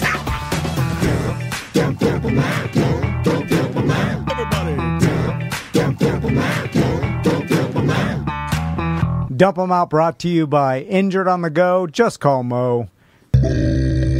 JustCallMo.com. And I got a lot of Mo fridge magnets on my fridge, but that one he put out today where he is the clown from It is where I'm drawing the line. That is too creepy. Mo, I love you. One. I got the Mo pinhead on my fridge right now. I'm not putting Pennywise Mo on my fridge. Okay, that's too creepy. I like that. That's cool.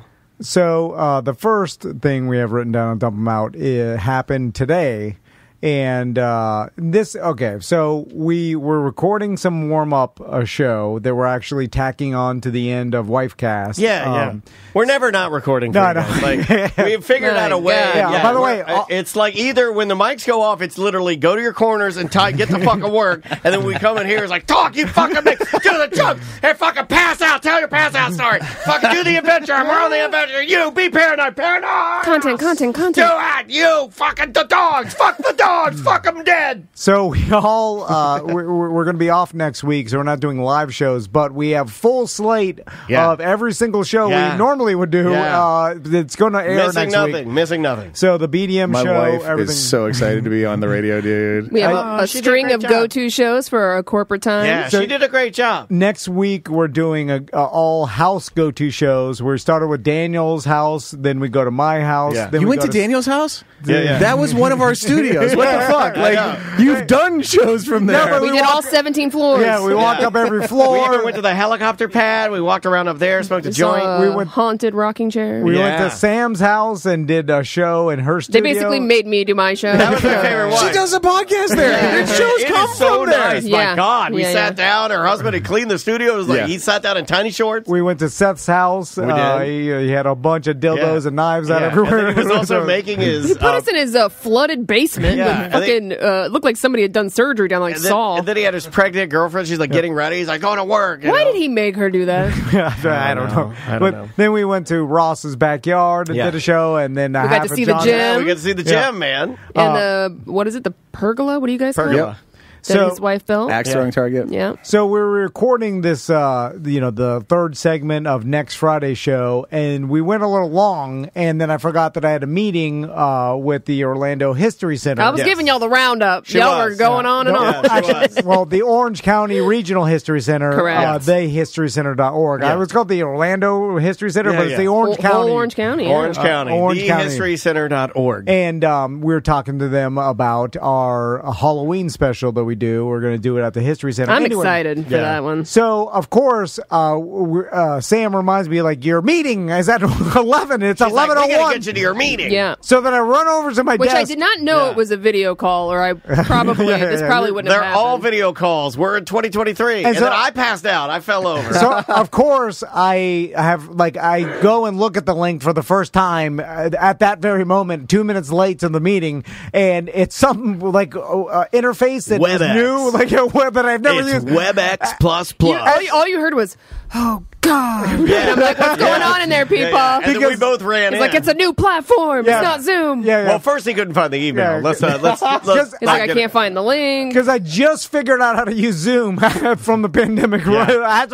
2023. He's just on that. Hey, I got Zoom down. I just got it down. Zoom and X. Zoom and X. He's got X down, too. He's good on X. And then, so, of course, I'm like, I'm downloading the new app of the, the whole thing. It was like a WebEx thing. And then I have to enter my email. App? It wasn't just a link? No, it needed an app. I have to download the app, and then I have to put my had he email. read the email that came through weeks ago, he would have just said, I need this has been set up or even checked in 30 minutes early. This was he could have done it theoretically while we were doing the show. I mean, he can Tracy checking in. She said, I text you at 9:30 to remind you that it was a link. Yeah. I tried to prepare you. I don't look Tracy at anything until I have to do it. Yeah. Like right then. Just do it. Anyway, so then when I finally, but by the way, everybody was already in the meeting, like all the higher ups. Because they were on time. No shit. All those business people were on time. With really nice setups too, like ring lights. They had like their camera ready to go. Mr. History was here, the whole thing. Yeah, and he never comes up for everything. King of Orange County. And then so when I finally, and they're all in the boxes, and then my box is empty, obviously. So I get in there. Well, first they go, I think he's on mute. You were on mute. So I pop up, it just says Tom, but it's a gray box. The worst thing you can You tell. heard him go, hey guys, and nobody responded. And then he got the worst compliment that a person that just grew a mustache to be respected can get when they go, there he is. Because finally his camera popped on, and for whatever reason, he leans into the camera, and now he's got that dirt stash. Because he can't see. He can't see, and he didn't want to put his glasses on the camera. So there he is. Here's the guy. There's the guy. So it's just a giant, like I'm leaning so far, it's just me with my mustache, and then the only thing showing in the background, right above his shoulder, is the painting of pig tits. Which I forgot to take off the wall. You look like a guy staring into the porthole of his dog tortured's chamber. We got to move the painting. The good thing about pig tits I can do it. Like you can do it from anywhere. Well, I should have done it. Why didn't you do it right here? You never do. You always do it at your desk. Why didn't you do it right here? You can do it right here. You can use your camera. We can use your camera from this studio, and you can use your headphones plus a microphone, and you'll sound crystal clear. The good thing about pig tits is like it's such a brutal painting. There's really no reason to have it on your wall, except for if maybe it's like really famous person painted it. So like people are just gonna assume it's famous art. You know what it looks like? It looks like an Epstein painting, like the one of Bill Clinton in the dress. Sure. Like and plus with the mustache and the way you were leaning in with the painting, you look like a guy. And this is one of the worst guys in Jackie business. Treehorn. No, you know what he looks like a guy with a sexy office, and we know that guys that have sexy offices are creeps. You look like a creep. Oh, dude, sexy office. You know, you have like a sculpture of a woman, like a woman's tits or a vulva. You have like a vulva. You have like a full sculpture of a vulva or I don't know. Remember the IT crowd? That show, the boss was crazy, and one of the ways they indicated that was because he had that 80s picture of a lady at the tennis net hiking her skirt up. Like that was in his office framed. You're that guy. I think there's some business like psychology behind that, because when you have like sexy paintings in your office, like I'm bullying you with my sexuality. People are like they're like, taken whoa, back. This guy fucks. Yeah, and they're also like put off by it and then nervous, and then I think you get the business advantage with that. You keep people on their toes. You make them uncomfortable. You can take advantage of them. Anyway, so we've lost that class. That did not go well. Not now, let's at least but do in the the Halloween future. show. They'll get that. They'll get through that, and then they'll be like, "We've had enough. We've allocated the funds differently." They usually do the thing where they're like, "I'm sorry, your contact's no longer here. You've lost your connection." What are the odds one day that painting will be hung up inside? Well, I heard Orange County. I heard they actually wanted to put it into the Basquiat exhibit. Yeah, it is an original Basquiat. That's a joke because a lot of those were fakes. Yeah, all of them. Most of them, yeah. At T&amp Media, they just stopped paying the invoices. And then after two, That's I'm like, true. I know. I'm like, dude, they're like way late. You might want to hit them up. They're never coming. It's T&amp Media. Sometimes they come back. I'm like, whoa! We can't believe when they come back. What's the next? Yeah, one? Jiffy feet. Oh, okay. So, every once in a while, I'll scroll past an article and because you're looking for videos, and then I'll see an article, and then I click on it because I'll like, oh, this is some show content we can talk about. I better do some words. So the article headline was like Florida terms that other people in the country have never heard of and don't know about. And so I was like, oh, this is something we could talk about. Most of our listeners are from Florida or whatever.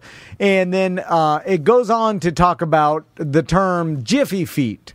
Ross, have you ever heard of this? Now, my friend Jeff from Somacow used to have a phrase he called Cumby feet, which is the foot of a person walking around barefoot in a Cumberland's Farms store. Nailed it. 100%. See, Presto trip for you. So when I always But he's knew the trivia guy. And now he's logged Jiffy feet for Bullenbush. Cumby feet was our Cumberland Farms. Cumberland Farms, right? Isn't that where he got it from? Yeah, Cumberland well, Farms. I have always heard the term Winn-Dixie feet when you have dirty feet. And then it's like, oh, you've got Winn-Dixie feet. Dixie feet. I've never heard Jiffy feet. Okay. And then I got mad at the article because I was like, well, what?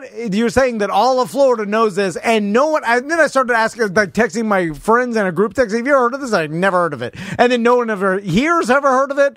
And so, what the fuck? How does that? So it says the locals suggest the term emerged in Jacksonville in the 1970s and was widespread by the early 80s when the Huntley's Jiffy chain was at the height of its regional ubiquity. So it's saying like hold on, Huntley started in Jacksonville. Hold on, Huntley, South Alabama. Brad Huntley from Bubba the Love Sponge, producer of Bubba the Love Sponge, and Howard Stern. I think he's Howard Stern's producer now. Really? Huntley, is that relation? I don't It's got to know. be relation. He's from that area, I think, right? Initially, the term's geographical range likely correlated with the presence of stores named Jiffy. Other colloquial We had a Jiffy in colloquial DeLand. or regional names where the concept exists elsewhere, and at other times, dirty feet have been known as Kmart feet, grocery store feet, Winn-Dixie feet, and Gypsy feet. Whoa, you were on the board, and so was the chat room. The chat room said they got it. What did they say? They said, my wife has heard of it, Kmart feet. Justin said Kmart feet. So, yeah. It's a thing, but they're assuming that Jiffy is all Florida, and that's just not the case. So Jiffy, what is Jiffy? It's a Jiffy It's a Mart. store. We used to have a Jiffy Mart. I've never in DeLand. Yeah, it was a blue sign with yellow writing, and it would say Jiffy Food Store, I think. So and it was like you get in and out in a jiff, like Jiffy feet. So that's Jiffy store. Central North Florida. That was in DeLand, so I don't know what DeLand is. I think it's Central Florida. It said mostly like North Florida and the Panhandle, I guess, is where it Ah. started. And you imagine that's because like Florida is probably the one state where you can go barefoot like 12 years out of the month, basically. You got to put shoes on up north for most of the time. Right. So I was going to say fun of a luxury, actually. So fuck you, northern people. Exactly. In your dumb shoes. But in other states, I mean, Alabama and Georgia, they have whatever but shit. have, They got El Cheapo feet. Yeah, they got cheapo feet. They got That's a gas station. I know. Little rebel feet. Okay, yeah, they'll have rebel on the run feet. A lot of rebels. They got a lot of rebel gas stations. Run rebel run gas station. Little rebel. Little red. Little reb. Low point in my life, I had come and go feet. So it's just so did I, sir. So did I. Yeah, it's just a shitty store. Yeah. I guess it could be 7-Eleven feet if you really wanted to say it, but I love 7-Eleven. No shoes, no shirt, no service. Yeah, I love 7-Eleven. Get out of here. All right, what's the next one? Time's up. Need a scooter mechanic. Oh yeah, with the hips, time's a ticking. I've What do the hips have to do with it? No, it's Hips like don't lie. the writing's on the Hold wall. on. The hips don't lie. Hold on. Everything's being replaced. The In our- Grim Reaper is standing behind me. You can even see him if you Hold zoom on. in on my camera. I need a motorcycle mechanic to help me finish this electric scooter so I can get on. The sky is falling. It is. It's because my hips are falling out. I need a mechanic. He'll help me do it. That way I can get one good ride on it, take some photos for my Facebook pictures so you guys can leave memorials on there and you can look at the picture. Yep. Right? No, I mean, I got to do it. Oh, yeah. I fucked up. Hold on. I'm in over my head. I don't have time now. I do have sort of have time, but with Maisie a whole and week everything. off. No, but I don't like. I We do have a gotta. whole I gotta week take that time to say my goodbyes. I'm taking that whole week to. I'm going back to DeLand. Saying some on. goodbyes. I'm Ne- gonna do some goodbyes here in Orlando. Go On see Mo- some people. on I'm gonna throw Monday- axes with Ross. He's taking me for ice cream, Coquina Rock. Monday's ACT show is a go-to show at your house, and we saw the scooter and we talked about it, and it looks almost done. It's You were almost like, I done. just got to It put is almost done. So what do you need? Just a little more time, and I'm having a problem with the on the side where you shift. I'm having a problem locking that arm. It's floppy right now, and it's moving because I had to remove the mechanism for shifting. There's no clutch on that side anymore. Okay. It's an emergency release button now. So since I removed all of that, the entire the mechanism, whatever you call that, the shaft that goes on your handlebars, you can't lock it, and I can't find the right size washer. I have to these Brits that I bought this from. Yeah, I emailed them. I said, "What do I do to lock this arm?" And they're like, "You just put that washer on it, lock it, smoosh it tight, smoosh it tight." That's the fucking answer you gave me. Smoosh it tight. Well, I'm not strong enough. Ever you see my hip? Hold on, it's just a washer. I got to find the specific diameter washer that goes on there. So if I tighten it down, I guess I got to use some sort of wrench with a lot of torque and tighten it down to try and lock that handlebar. Well, that's no big deal. Have you considered the rubber band off of broccoli? You need a torque wrench and a couple washers? No, but I like that. It's a nice strong rubber Let band. me help you do No, this. no. You just go on your adventures. No, I'll go to You your just house lick your after the mustache. show and help you. If you'll need a washer and a wrench, you'll be fine. I'll do it. I'm either doing it myself or I'm throwing in the towel 100% getting a professional to do it. Finish finish it next week. You got all week. I don't know. I'll try. Monday through Friday. You got all day. I fucked up, though. I'd rather just hire a person and get it done. That way I can spend the last moments with my family. Your family's working. No, I got to spend time with them. I'm going to go and stare outside the dance studio. I'll look through the window and watch her dance. I got to see her dance. Don't you kind of want to see Tom try to make the right washer out of a Bud Light can, though? Just put a piece of cardboard between. It's fine. Let Tom MacGyver your scooter, please. Some electrical tape. It's fine. You'll be. Next week, you can get it done. Okay. How did your handlebars catch on fire? I let Tom know. You got it. You got it. What else we got? We got delivery strikes again. Oh, I'm so happy that this is on the list. Okay, so remember, well, we haven't talked about it really because it'll be a show in the future. Yeah, it'll be next week. On a show in the future, you're going to hear about me using Uber Eats to get Tijuana Flats. I think it was through Tijuana Flats. And it was, like, seriously one of the best. Like, Andrea doesn't allow me to get never food used delivered. Uber Eats I'd never before. used Uber Eats. And Maisie complimented, like, she was like, these tacos are still hot. They got the Jason's Mom sauce right, the extra chips. Everything was, they put it in the front of the door so nothing hit it. The drink still had ice. It was great. It was just a great experience. So last night, Andrea got in. This was before I fainted and ruined the night. Andrea wanted Chinese food. I was like, sure, we can order some Chinese. I said, hey, you did the show, Tijuana Flats, saying, hey, let's order it. Let's have it delivered. Come on, you don't have to go out. You're tired. I'm tired. Let's just hang out. We can spend a little time together, watch some TV, have it delivered. We'll eat before May gets home from dance, and then we'll let her eat. Now, do you guys have that option? Because I live like just south of downtown, and it's maybe the only place in America there's not a delivery Chinese food place at all. Really? No one will deliver Chinese within our fucking radius. You know what we used because Dom mentioned it? We went to Tasty Walk. Okay. Because I haven't been there in forever, and because Dom from West End Trading Company mentioned it. I mentioned it to Andrea, and she goes, I heard that. She goes, that sounds good. Let's go. So we ordered up a bunch of stuff that we knew Maisie would like, and we ordered it all online, and they delivered it perfectly, and the bill came to $90. For fried rice and for $90. It was insanely expensive. Yeah. It was just like, and I am. And you went through Uber Eats? Whatever their delivery service went through, but with the delivery charge, with everything that we ordered regular rice, fried rice, because the cheapest delivery charge you're ever going to get is Chinese delivery. It's like $5. It was like maybe $88 and change. And Andrea looks at me and she just went off. And that's probably the real reason why she didn't want to call in today. How expensive was the food compared to the delivery cost? No, I don't know. The delivery cost can't be that much. It's standardized. I got news for you. In this America today, I think it's different. With Biden's dog running around biting people willy-nilly. Like, my wife wanted to go out to breakfast the other day. It was a 45-minute wait, but they had 2 spots at the counter. Yeah. So I said to my wife and my kid, because she wanted to kind of go out I was like, you guys go take those 2 spots. I'll go scramble some eggs at home. They got home, 2 of them at a breakfast counter, just a regular-ass breakfast place, $60. Yeah, dude, it was a lot. Dude, when I was over at Satellite Beach, I went to go get the all of the Wizards kids' McDonald's breakfast, and my kids are like pancakes. Damn, how much was that? Because they got a lot of kids. Wizard does have a lot. You can't use that example. I rarely go to McDonald's, but I just started ordering like a king, like because I was like, all this shit is cheap, right? It used to be. Dollar Mick. I'm stuck in like 2002 prices or whatever, and so I ordered like 5 big breakfasts and then a bunch. I'm like, the big breakfasts are expensive. I'm throwing like 5 hash browns, like a couple egg McMuffins or whatever, and it was like $70 of McDonald's. It was like $70. Like I couldn't goddamn believe it. I was like, of McDonald's. Here's the part you don't understand. After just talking to her about it and saying, but that's not delivered. That's the cost of shit now. I understand, but like in her flawed logic of being cheap, it didn't matter about like just the fact that it was being delivered and the Chinese cost $80. I'm the villain because I executed right. I ordered the Chinese. It was $80 Chinese. We had it delivered. Look at how expensive it is. You're an idiot. That's what happened. No, but she's logical enough to know that the delivery and tip is $13, and that $13 is worth the time. That's the luxury.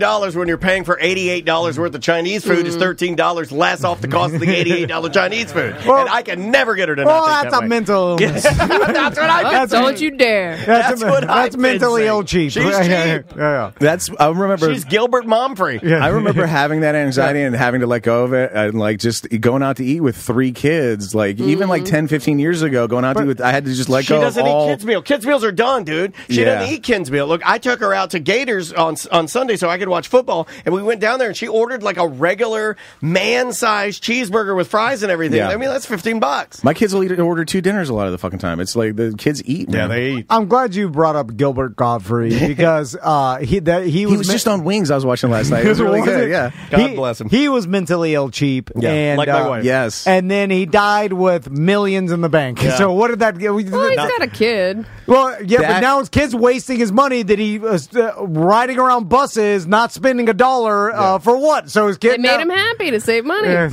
But when he died, like listening to podcasts, all the Gilbert Gottfried stories that all comics were telling were about how fucking cheap he was. Yeah. That was all it was. Like I can't tell how many times I heard about the fact that he'd roll into like Orlando Improv on a Thursday. He'd order like a big Chinese meal through the Improv or whatever, wherever it was, any Improv, and then he'd like eat that throughout the weekend and then pack the rest and take it to the fucking hotel. Yeah. What are you doing? He would take it to the hotel and eat it there. He would take, if he had food left over, he'd take it on the plane home in his luggage. Yeah. I heard that story a dozen times, dude. My wife did that.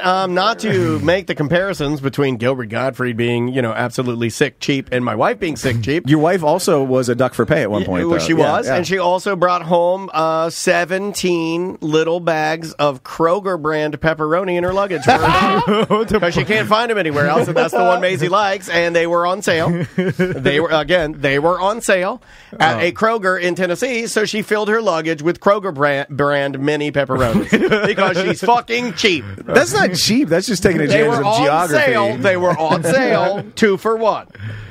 What's the? The last thing was a video I saw this morning. I sent it to you in an email, Dan, if you want to pull it up. But so I guess America's Got Talent is now doing an America's Got Talent Extreme show? Yes. Yeah. Have you watched it? Well, weren't they supposed to do this a while ago? And I'd never even heard of it. I thought somebody got injured. Well, I thought that's probably this guy. Well, I thought like Travis Pastrana was a judge on it, right, or something. I've never even heard of it, dude. So this is the first time I've heard of it. And this guy did get injured for a stunt gone wrong, and he's now going to sue. I believe it's ABC or whoever the hell it is. I remember when this first came out. I remember when this... Yeah, they did America's Got Talent Extreme, which was all like stuntmen doing stunts. And then I believe Travis Pastrana was a judge, and then other stuntmen were were judges. Is it the 90s? Are you Mountain Dew? Stop using the word extreme. Come on. I like it, though. I've got it back in. But it was all these guys that are like movie stuntmen, and then like guys that, it's NBC. He's suing NBC. Maybe I got it wrong because I thought, here's the little bit of the video. So this guy is like hanging in a straitjacket in between 2 cars that are also hanging that are going to then collide midair, and he's supposed to release before that happens. Oh, this is the 911 call. There's a video. There should be a video up top. So did this guy arrange his own stunt, or is it like a Fear Factor type thing where they had it He arranged it, but according to what I read, they skirted some of the safety stuff. So because it's up to the talent, the stuntman, to come up with the stunt, and then they do the stunt, and they get. He also said they pushed you to go even further than you were comfortable with, but it's like that's kind of on you, buddy. All right, here we go. Here we go. Here's a little bit of it. When I saw this, I was like, how is this guy alive? Are gonna smash. They're hanging at an angle. They're gonna smash together, and he's in the middle right there. Oh, got him good. Got him good. Holy fuck. Oh, they just smashed him. They smashed him good. Oh my god. Oh, I like the one guy. No, you know what I think he yelled, which is the dumbest thing to yell? I think he yelled, "Look out!" Like there's 2 cars colliding, motherfucker. Look out! Yeah. Did the judges go, "Whoa"? Did they hit the buzzer? I think it was just a practice run, dude. Yeah, I think it was a practice. I remember reading I want to see if he yells, "Look out!" How badly did he get messed up? Hold on. Look out! Look out! And then after that, look out, he there's fell. fucking fire cars up there, man! There's 2 cars and fire! After it smashed him good, he fell 20 feet. Oh man! Oh, maybe that's what it was. Look out! There's a human falling. Now I am completely unimpressed with this stunt. If it can happen to you and you can survive, I don't give a fuck about this anymore. If your whole stunt is just being pulled away from the brink of death, but it happens to you and you survive, fucking failed stunt. So It's fun to yell that. He dislocated his spinal cord. Oh man! Just the cord. Lost his left kidney. Suffered 3rd-degree burns. Probably on the ground. Fractured legs, ribs, and shoulders, Holy and shit. he is now paralyzed. Oh, that's the worst one. That's God. Yeah, they saved that for the last one. Well, that's but good. technically not death-defying. You're right. I would say worse than the dog story. Like, if this goes wrong, one kidney. All right, I'm in. Had to show you what the stunts are up to now, Tom. Moly. So they're definitely gonna have to pay him something, right? I mean, to be paralyzed, is horrible. More importantly, is this what TV's come to? It is, now man. Yeah. we're supposed. It's a stunt. It's literally an arranged thing. That's an extreme event we're supposed to be impressed by. No, give me a juggler or something. Also, I do like smaller, more human stunts. Sleight of hand is completely okay with me. Put your head in a box of spiders. Come on, something's simple. Fear factor us, Yeah, it's just easier than this. Have you ever seen the stunt gone wrong where, like, I like the old man in Britain that's walking on that. You know that thing that goes up and down and you just balance on it? Oh, yeah. And you walk it. And I don't know if he died or not, but I do like it's in England and he's walking it. And when he falls, he hits every piece of metal in it. Oh. He's like, and then hits the ground. And it's a fan favorite. And I know I shouldn't laugh. Look out! I know I shouldn't laugh at that. You know the guys that would do stunts at, like, the racetrack as The guy like that a would blow halftime himself show? up? Yeah, like they blow himself up, but it was always the Dome of Death. It would be like a Biff Lowe Speed World. Dynamite or whatever. Dan would blow himself up. Similar to that, but this guy was doing a stunt where a race car took off and there was a chain attached to the race car, and then a bunch of chain piled up on the floor. I remember that. And then it was like going on. He had to get himself out of the straitjacket chains before I'm already laughing. Before the What is wrong chain with like caught up and all the slack got taken out, and then he was like, so he's trying to get out of it, and the chain's like, and the race car's driving, and then he's about to get the last clasp out, and then it's like, and then it just yanks him. The most violent yank you could, because the race car's going 70 now, so he goes from 0 to 70, and the chain's attached to him, and it like ripped his arm out of the socket, and like fucked him up good. But he lived. He lived. Can we find that? Should we find that one? Yeah. You can look it up. And then there's one where some magician. Are we gonna attach this to YouTube Thursdays? We're gonna do stunts gone wrong. Yeah. There's a magician doing a stunt where like he's like somehow tied to a board, and then he gets lit on fire, or like the gunpowder's like going towards snaking towards his body, yes, and then he's trying to get out of the thing, and then it just bursts into flames, and he's on there. But then, just like Ross said, where it's not that impressive, he's still attached, and he's able to get out of the chains with pure panic. Like he's like, God, get these fake chains off me! And then he rips himself out of the chains, so revealing that he was never really tied up, but it burned him good. Well, you know what? It burned him good. These are very spectacular, and these can be very jarring to some people. Some people are too sensitive for these. Yeah. So I'm just as okay with a local television station telethon where local dojo comes and dumb old man can't break wood. It's just as good. It's just as good. Because there's thousands of those on YouTube where you see dumb old man and he goes to, what are you going to do today? We're going to break some rocks. And he does it. And he does the first one and breaks his hand. And that's just as good. Even better than that is the guy that's set up to like break the world record of smashing like coconuts with his hand or whatever. And he gets to the third one and it just won't not going to do it today. He's just whacking a coconut with his hand for an hour. It was a valiant try. All right, let's get out of here. All right. So, Ross, are you going to be anywhere coming up? If you want to see some real stunts gone wrong, Google the footage of was it the Twilight Zone movie that a helicopter fell on that guy? That was Poltergeist. No, right? Wasn't it? Or maybe it was Twilight Zone. You're talking about it killed a bunch of people, right? It was three of the actors. This actor, I think his name was Vic Morrow. I thought he killed the little girl too. He ran out. So the helicopter's like supposed to take off, but the pyrotechnics were too close to the helicopter. Yeah, it was Twilight Zone the movie. Blinded him, and so this dude Vic like runs out, and there's two kids in a field. Yeah. He grabs them, and then the rotors just come down on him, and there's footage of it. It's Oh my god! You can watch it. That's how I wake up every morning. That'll haunt you for a little while. Next Friday, check out A Corporate Time with my wife. She does curse on the air. Curse crazy. Yeah, man. I had to do some work on that. You can come see me at the Bull and Bush every Wednesday at 9. I'll be there for open mic night, at least setting up at the beginning, first and third Saturdays. The 21st, special guest host Larry Fulford coming out to host the Shit Sandwich for us for the first time in a long time. And speaking of Larry Fulford, you can hear him on Tots with Ross coming out real soon. The Orlando Talk Show with me, Ross McCoy. Look it up in your favorite podcast app. And we got a contest going right now.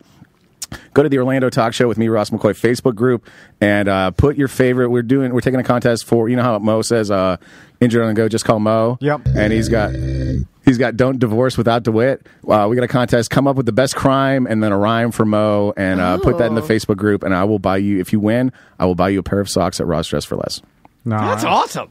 I love it. I'm gonna go Tom looks crazy in confused. Molester Jester. That's not. That doesn't even make sense to what he asked for. Molester Jester. Just throwing it out there. Is that yours? Is just Molester Jester and then the most. Was that your contribution or the source of your childhood trauma, Tom? No. I don't know. With that mustache, were you just naming your superpower name? Like, his fucking brain's in the desert. He's like, I am Molester Jester. I think you just named your newest fan. He's going to take over for Better Wild Chris. Who's Jester? Semantics. I don't want to go after Molester Jester. Molester Jester. I got the devil at the end of my tarot cards and following Molester Jester. Just go to semanticspodcast.com. All our stuff's there. There's a Patreon. Yeah, please sign up for the Patreon. And big news. We do have free shows, but we'd appreciate it. Yeah, big news. Patreon is partnered with Spotify now. So if you have Spotify, if you have, we're done. They should. You know what? If you're part of Samantha's Patreon, now you can listen to the Patreon. Possibly, yeah. I don't know. I just think that's a cool feature that they added. It's really, really neat that they're just everything's just getting bigger and better. I feel like it just means Joe Rogan's going to try to raise money for a new bone arrow or something. Yeah, probably, or another ice tub. We have a brand new app. It's done by our really good buddy Matthew. He's been working really hard on it. We had a problem a couple of weeks ago where I think the accessibility of it for like people that don't have sight, it wasn't working, and that has been fixed. So if you update your app, download the new version. If you are blind and happen to listen to our show, it will now speak to you on the screen and show you where to go. We do have a particular listener who's listened to us for a very long time where we had that feature and then it went away, but now it's back. So test it out for me, my friend, and shoot me an email, and we'll see if we got it fixed up for you. Anything else, buddy? Rape clown. Oh my God. Have a wonderful trip, man. Yeah, have a great trip. Thanks, I appreciate it. All brand new shows next week, Monday through Friday, and the Friday Free Show, the BDM show, all shows, so you won't miss nothing. Yes, exactly. You won't miss nothing, guys. We will see you next week. Yep. Oh, wait a minute. I can't publish that. It's mediocre.